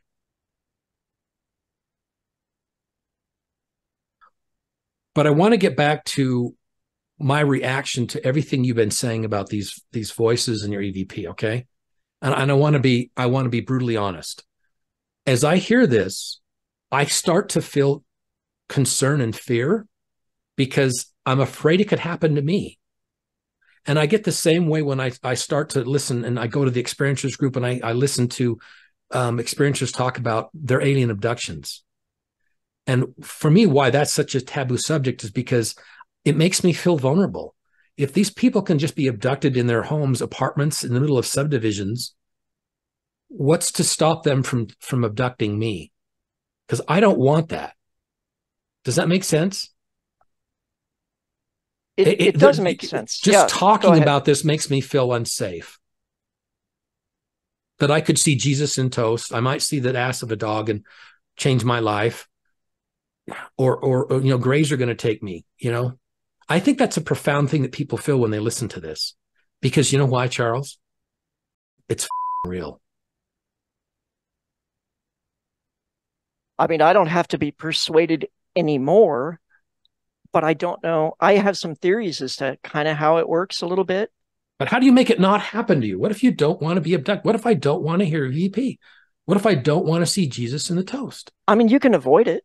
How? How do I avoid an alien abduction? First of all, don't go on YouTube. Well, you can't avoid alien abduction. You can't. See, that's what I'm saying. But the thing is, you could get in a car crash too. You can't avoid that either. Things happen in our lives that we have no control over. And some of the things are very uncommon. Like, we don't know how common alien abduction is, but I think the estimates for how many people it's happened to are probably overblown. I just don't think it's that many people. And there seems to be a pattern to it. Seems to follow families. And the families tend to have a history of woo experiences. So I think those people are more kind of prepared for it anyway. Are you saying that there's a genetic component, or there's some kind of a family spiritual thing where you hear stories from grandma when you're a kid, and so it's just sort of embedded in your psyche from birth? Or are you talking about a genetic component that's outside of their control? I mean, it could be either. It may be genetic. I mean, this is kind of what Gary Nolan has been investigating. He's looking at the correlation between brain structure and intuition and having anomalous experience. Because people who have this denser caudate putamen in their brain, more neuronal connections in there, tend to be more intuitive. They feel like they're more often having precognition or, a sense of something, better at remote viewing, whatever. Those people seem to be more likely to see ghosts, to have abduction phenomenon. We don't really know what the connection is there. Now, the beings tell us stuff. The spirits have told me things. NHI aliens tell experiencers things about why things are happening, that it was predetermined before they were born, that they chose to have it happen before they incarnated. Yeah, but hold on. Greys also tell a lot of bullshit. Yes. Yeah. They've been telling people Earth's going to blow up, and they've been saying that for 30, 40 years. Right. And spirits also lie to people at times. But what are their motivations for doing so? Are they ultimately malevolent or benevolent? Or are they just laughing? Are they just dicking with us for the fun of it? Or are they dicking with us? I mean, some of what's going on at Skinwalker Ranch is the trickster, right? It just looks like it's just messing with them for fun. But people have also been severely injured at the ranch, life-threatening injuries. That's not funny. At the same time, if you're connected in a spiritual way, like you see the big picture, the human life experience might be, you know, a millimeter on a scale that goes a million miles, right? It's a tiny little portion of that. So they may not care at all about your physical existence because they're trying to communicate something to you on a spiritual level, which could be positive. We don't know. Like maybe Brandon and the crew there were destined to go through some ontological shock to give them spiritual awareness. You see, this is what happens when you all you need to know is that there's a world out there that you can't see where impossible things seem to be possible. Impossible or just highly improbable? Well, highly improbable, I guess. And that's it. It's game over at that point. Because you can come up with any answer you want, and you're like, it could be that. You know, maybe Jesus put his face on a dog's asshole for giggles, you know? Maybe it's a sign of the second coming. He might have done that. It's possible. You know? It's not probable. Here's the deal. But you move into the world where you're like, anything becomes possible. This is all about the long game. As soon as you say that this entity is precog, it can see things in the future. It's playing the long game. And, you know, at the end of the day, we end up talking about Jesus on a dog's ass. You and I would not be having this conversation. People wouldn't be having shits and giggles about it if we didn't actually see that on the internet. And you see how there's like a long game. There's a story here. It's almost like the number one thing that God loves the most is she loves a story. She loves a good story. Like, here's another example. Thomas Winterson, he had the head injury, absolutely life-threatening, very, very serious. But now they show it on the beginning of every single episode of the show, right? And that's the one thing that like shocks everybody. They see that image of that tumor on his, or whatever it was on his head. And poor Thomas had to go through that.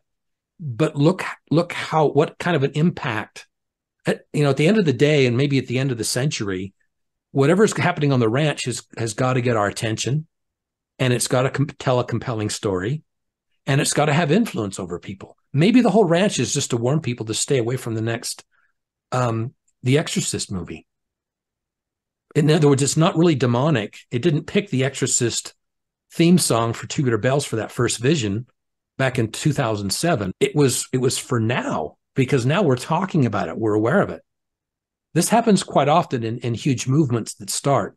One little simple thing, someone goes into a cave and has a vision, right? Somebody goes up in a mountain and brings back some commandments, sees some Nordic angels in a forest in upstate New York and creates a religion that's got over $600 billion. It's the long game that this phenomenon seems to have in human history, not the short game. And so that can sort of give you a purpose. And the reason I want to bring this back to ontological shock is because I think that's why it happens. I think this entity is looking out, maybe on your deathbed, maybe 20 years from now, maybe someone's life you're going to save, maybe a movement you're going to start. You never know the long game. And yet you have these horrific ontological, you see a grasshopper when you're a kid, a giant, a mantis. You see what I'm saying? It doesn't make sense at the time at all. It's nonsensical. And even in the future. But look at you now. You're sitting here talking. You've been talking for an hour about EVP. And the reality of EVP, how many people are going to hear this now? How many lives are you going to change? And I would argue that if you do change people's lives by what you've just said and your experiences, that's why you had them. And those entities at the same time, that's where they were talking to you through the shop vac. They understand the long game. I know you don't believe in a block universe, but you do believe in the long self, that you have a future and we have a past. And we're just too close to it when things actually happen to us. But 10, 20 years out, a lot of these ontological shock experiences make complete sense to people. They're glad they happened. And they wouldn't have wanted to live their lives without it, knowing they only have one life. So I think that this whole phenomenon is incredibly profound at a spiritual level. If you take that eternal perspective, you've got to have an eternal perspective on it, because it is eternal itself. This phenomenon is eternal because it's out of time and space, right? Right. Do you disagree with any of that, or am I just? No, I don't disagree with any of that. Or am I just putting some shit on toast? No.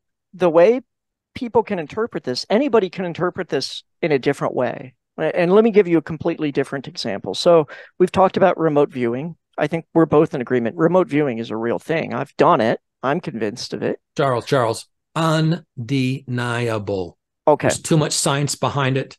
No. Right. And for our viewers, Beyond Skinwalker Ranch episode with Katie, they did the world's largest remote viewing scientific experiment, right? And then they didn't put it in the episode.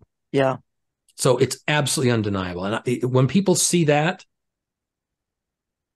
they're going to understand that this is real. So I'm sorry, go ahead. No, so I'm just saying, so if you accept remote viewing is real, people have the ability to see outside of time and space.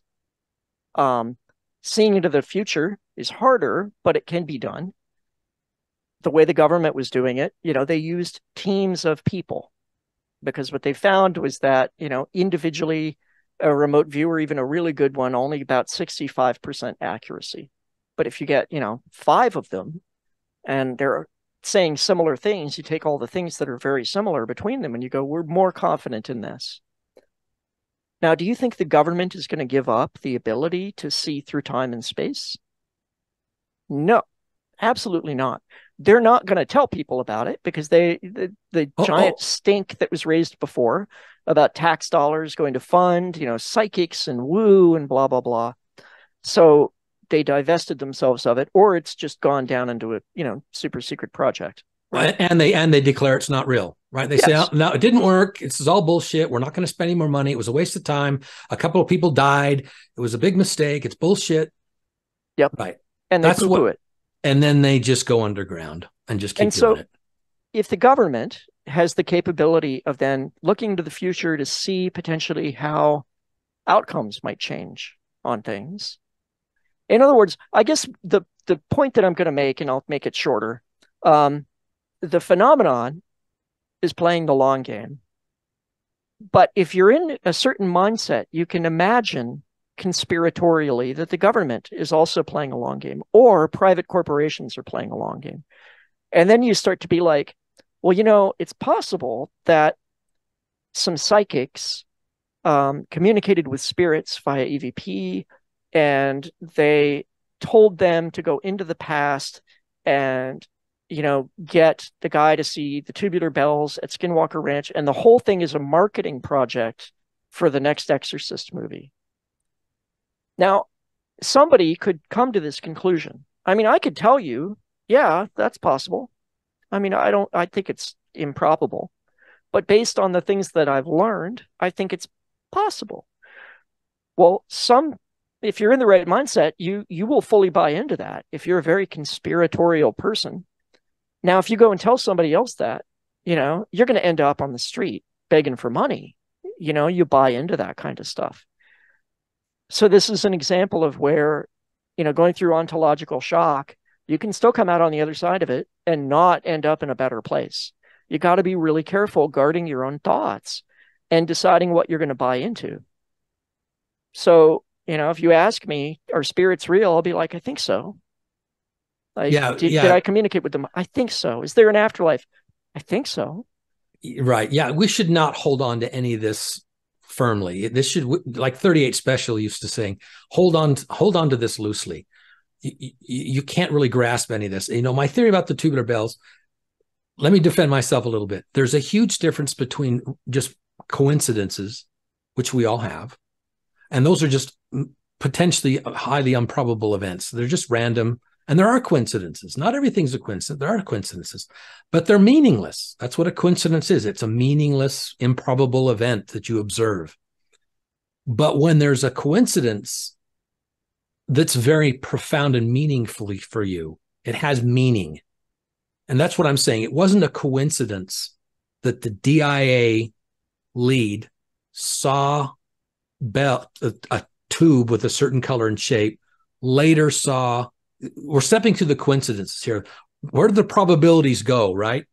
He sees this tube, then he realizes later it's this album cover. He doesn't know it was in the Exorcist movie. Someone else longer down the road figures it out. And now we're talking about it. So to me, that's a synchronicity because it's a profoundly meaningful, at least for me, set of circumstances that actually is trying to tell us something, I think.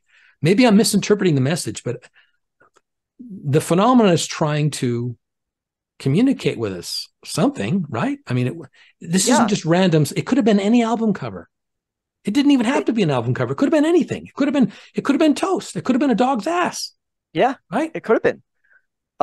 The phenomenon can do whatever the hell it wants. Why did it do that? And I think it's trying to tell us it picked an album cover for a reason. And the fact that that's the one album cover for the theme song to The Exorcist, I'm the one that's jumping to conclusions that there's another movie coming out and all hell is going to break loose again in the Christian community. You know, kids are going to watch this movie. It's going to be on Netflix. It's not going to be in the theater R-rated like it was back in 1973. It's going to get a lot of exposure. And it's about demonic, satanic, Catholic possession.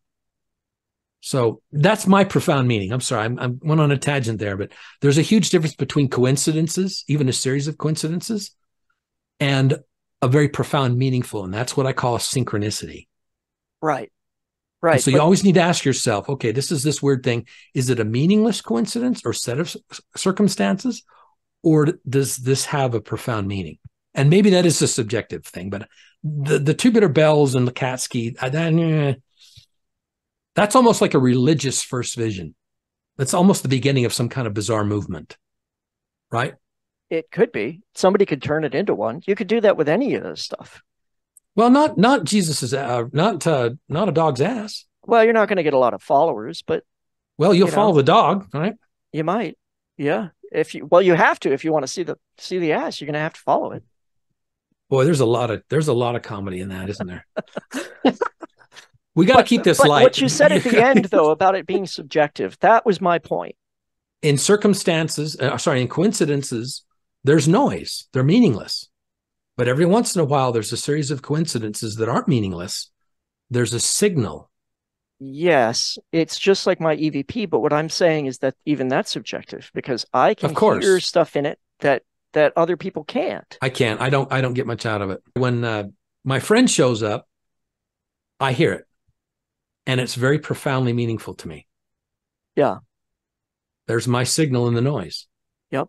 But I can't understand hardly any of the other stuff that you've sent me, unfortunately. I hear it sounds like it, but I don't get meaning from it. I don't get a signal. I'm not getting information. That's what a signal is meaningful information. And noise is meaningless noise. That's what we're talking about. All this goes back to signal versus noise.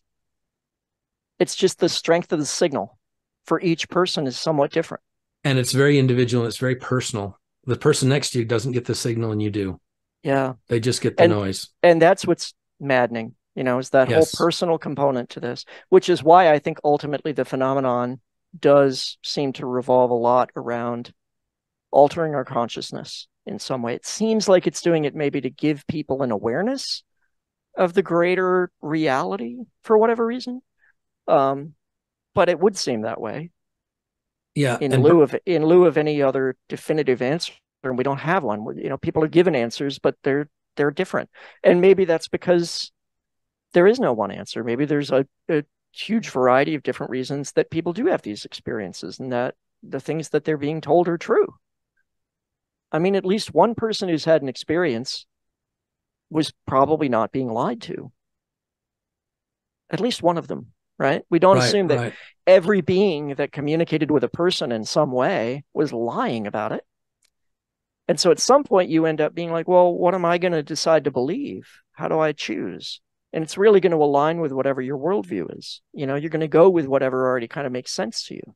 Unless your worldview is completely shattered on the floor and the water goes everywhere. Yeah. A religious person, I would come out of this in a very different place than I am. I am coming out more spiritual than I was when I went into it. I mean, how could I not? I talk to spirits, but spirits aren't real. That doesn't make a lot of sense. Um, but that's not religious. Spiritual is not religious. Yeah, religion and spiritual is completely, they're not even the same universe. They're completely separate. I want to go back to what you said about the government potentially playing a long game through remote viewing because they can see the future and they're planning events. And here's the thing, that's all mediated by the phenomenon itself. And Brandon says, and I believe him, that this thing is the non-human intelligences are not only are they precog, but they're always 3 steps ahead of them. And if this thing is always 3 steps of humans, no matter how many eggheads you have in the basement of the Pentagon, they're not going to figure this shit out. And it's always going to be 1 step. They're going to get played, right? They're going to get played as much as everybody else by this thing. I don't think anyone can weaponize it. Not unless I sure hope not. The only way they can weaponize it is if the phenomenon itself facilitates it, because it's an intelligence. It's an independent intelligence. But, okay, let's talk about skinwalkers, right? Skinwalker Ranch. It's right there in the name, skinwalkers. The whole mythos is about the skinwalker. And Brandon talked about this in a recent interview. And so the idea with the skinwalker, it's a Navajo legend. It's about a witch.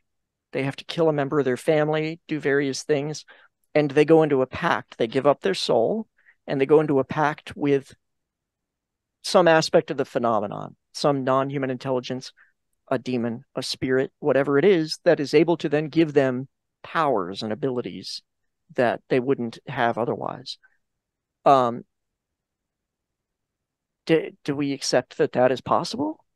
I do want to say, neither one of us is trying to minimize. No, because this is a very important belief apparently among the Navajo. They take it very seriously. I take it very, very seriously. It's not a fringe belief. No. I take it very, very seriously. They had a whole episode of Beyond Skinwalker Ranch on it. Yeah. No, I'm sorry. You asked me if what I thought of skinwalkers, and so I'm trying to seeing that trying to seeing that through the lens of how stories influence the masses, whether the stories are true or not. Chris Bledsoe's story of seeing the angel, he calls it an angel, right? Some people say it's a Nordic. Some people say it's the Virgin Mary. I don't know. The lady. Sorry, the lady. Not the lady. Yeah. See, what I'm compelled by is the story itself and how it's influencing people one way or the other, right? Is that 2026 date or 2027 is coming up a lot. We've talked about it. Yes. It seems to be influencing a lot of people. Now, is it Chris? Is that who's influencing them, or is it? Okay. This is a perfect opportunity. I finally get to talk about this. So Eve, I mentioned, is another person who's doing this EVP. I definitely have faith in her ability and her communication with the spirits. And she's asked them, the spirits have brought it up themselves. Now, I don't want to freak anybody out, by the way. We have to note, and we've said it before, not only do the spirits lie, they're wrong. Especially when they make predictions about the future, things change. But even they have said some major changes coming. And they're like, in the end, it's going to be very positive, but it's going to be a wild ride. And so we're getting this from all these different directions.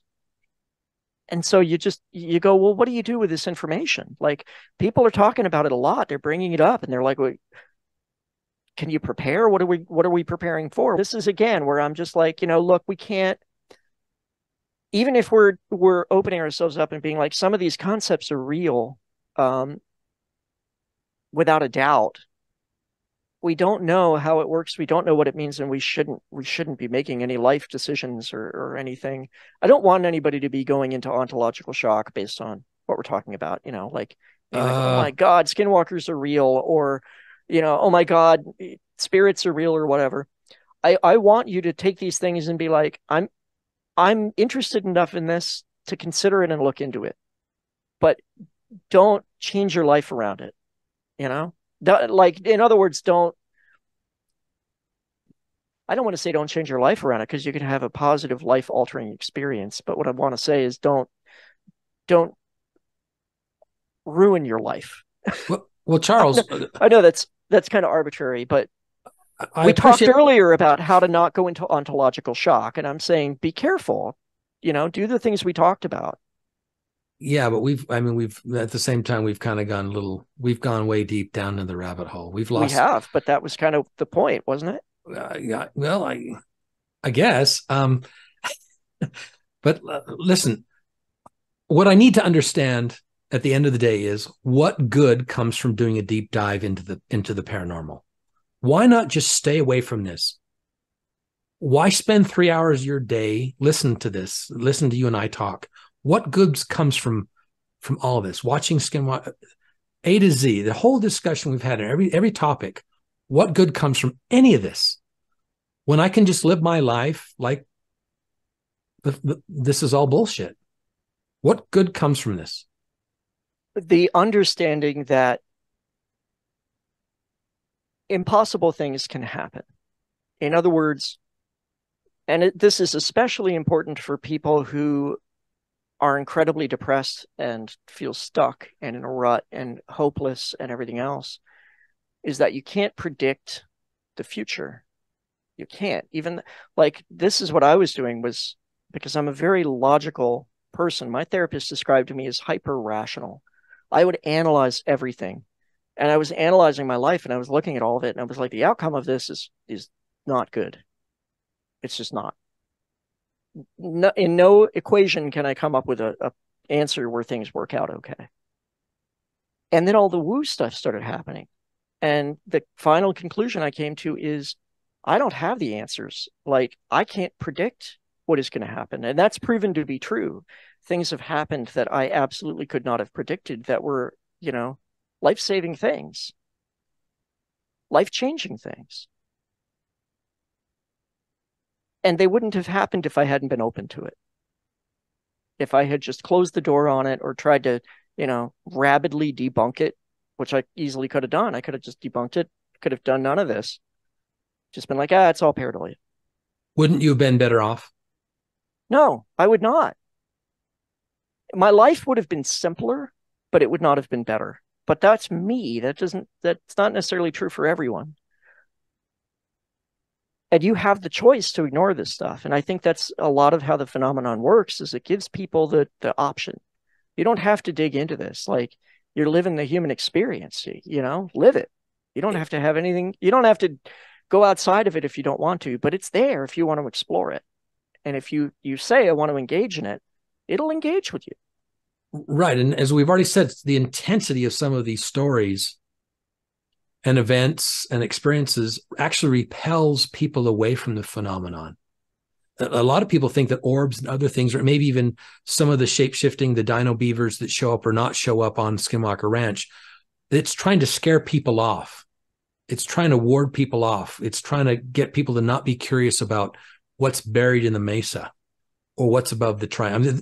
I'm theorizing. I've heard this we read this on Reddit every day, right?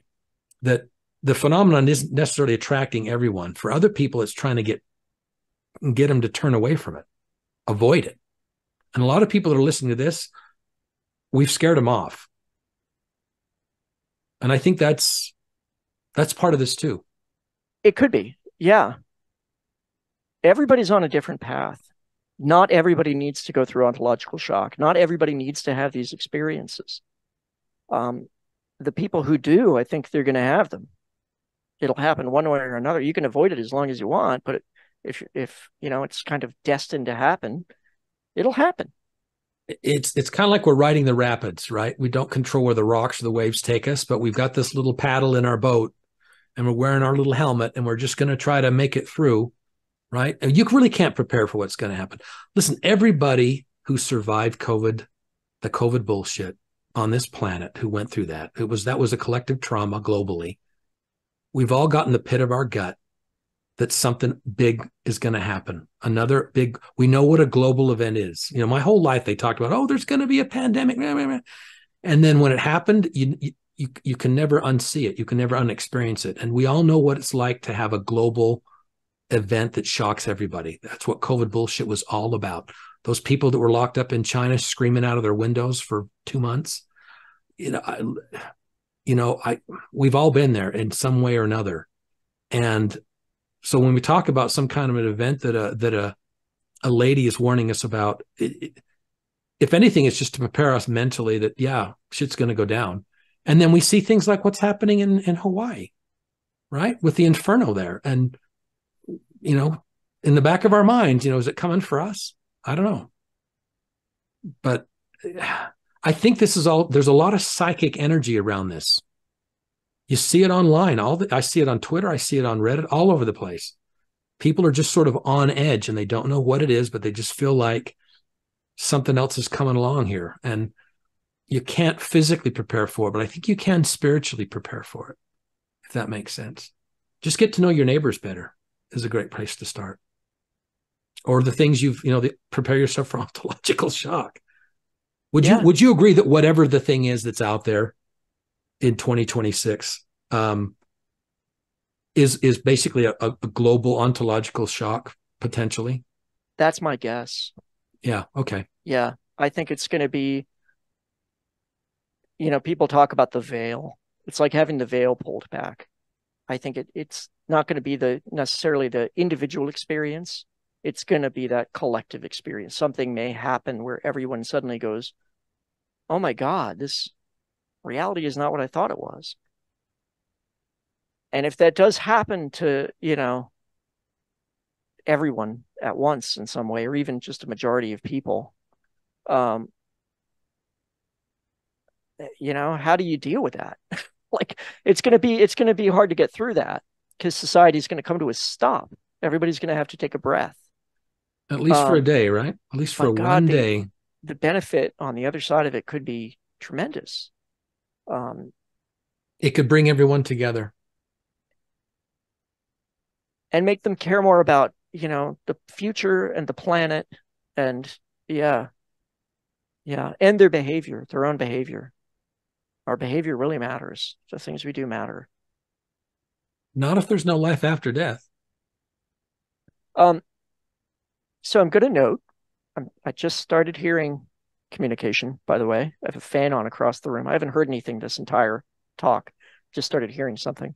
And in an interview that I did with Oak Drioch, on this podcast, yeah, some people pointed out to me, they were like, was there a radio on in the background?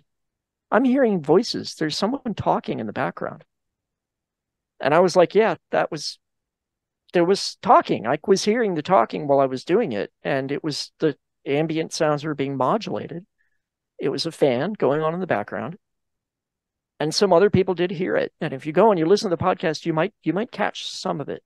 So there is some recording of it there. You don't just have to look my stuff up. But you're also getting some camera distortion right now. And throughout this discussion, you've been glitching out. Am I? And very specific moments you've been glitching out this whole time. Doesn't that sound like Skinwalker Ranch, where all the technology starts to glitch when things are happening? Or it could just be Jesus on the dog's ass. Or it could be Jesus on the dog's ass. Yep. You just got to leave it open and be like, could be. I don't know. Hold on loosely. Yeah, hold on loosely. I really appreciate you giving me the opportunity to talk about this. I haven't talked about it a lot. Because I know how it sounds. But I do think it's important. And you don't have to believe me. You can go just look at the research or look at other people or do whatever. But I would tell people, I think, whatever it is, there is something greater out there. There's far more than just what we see with our limited senses. Even my cat sees more than I do and hears more than I do. And we shouldn't ignore it. We should just have an awareness of it at a minimum. Anything else you'd like to say as we round up? And I ask people to subscribe and like the video, and please comment on this. We love the feedback. We love the comments. Even if you think this is crazy, please let us know. We love all the feedback on these videos so we know where to go next with all this stuff. We've got some other guests coming up pretty soon. we're working on some other ones. We haven't had some podcasts for a while just because Brandon's been very busy with a lot of things, and we haven't been able to line up some of the guests that we wanted. But those guests are still coming. We still want to do the AMA. AMA. AMA. Sorry, Yeah. Yep. yes, we want to do the AMA as well. So, and we've got a new moderator we want to introduce to everybody as well. So we've got a lot going on. But I'm going to let you have the last word, Charles. What do you want to say? I guess the last thing I would say is if you decide to engage with things in some way, like CE5 or EVP or whatever, if at any point you get scared, stop. Stop what you're doing and just take a pause and assess and, um, don't don't rush blindly into things because we don't know what we're dealing with that's out there and people have gotten hurt. And so just be cautious. That's all. I just want to make sure I say that. So, Okay, great. Thanks, Charles. thank you very much. It was great to talk to everybody.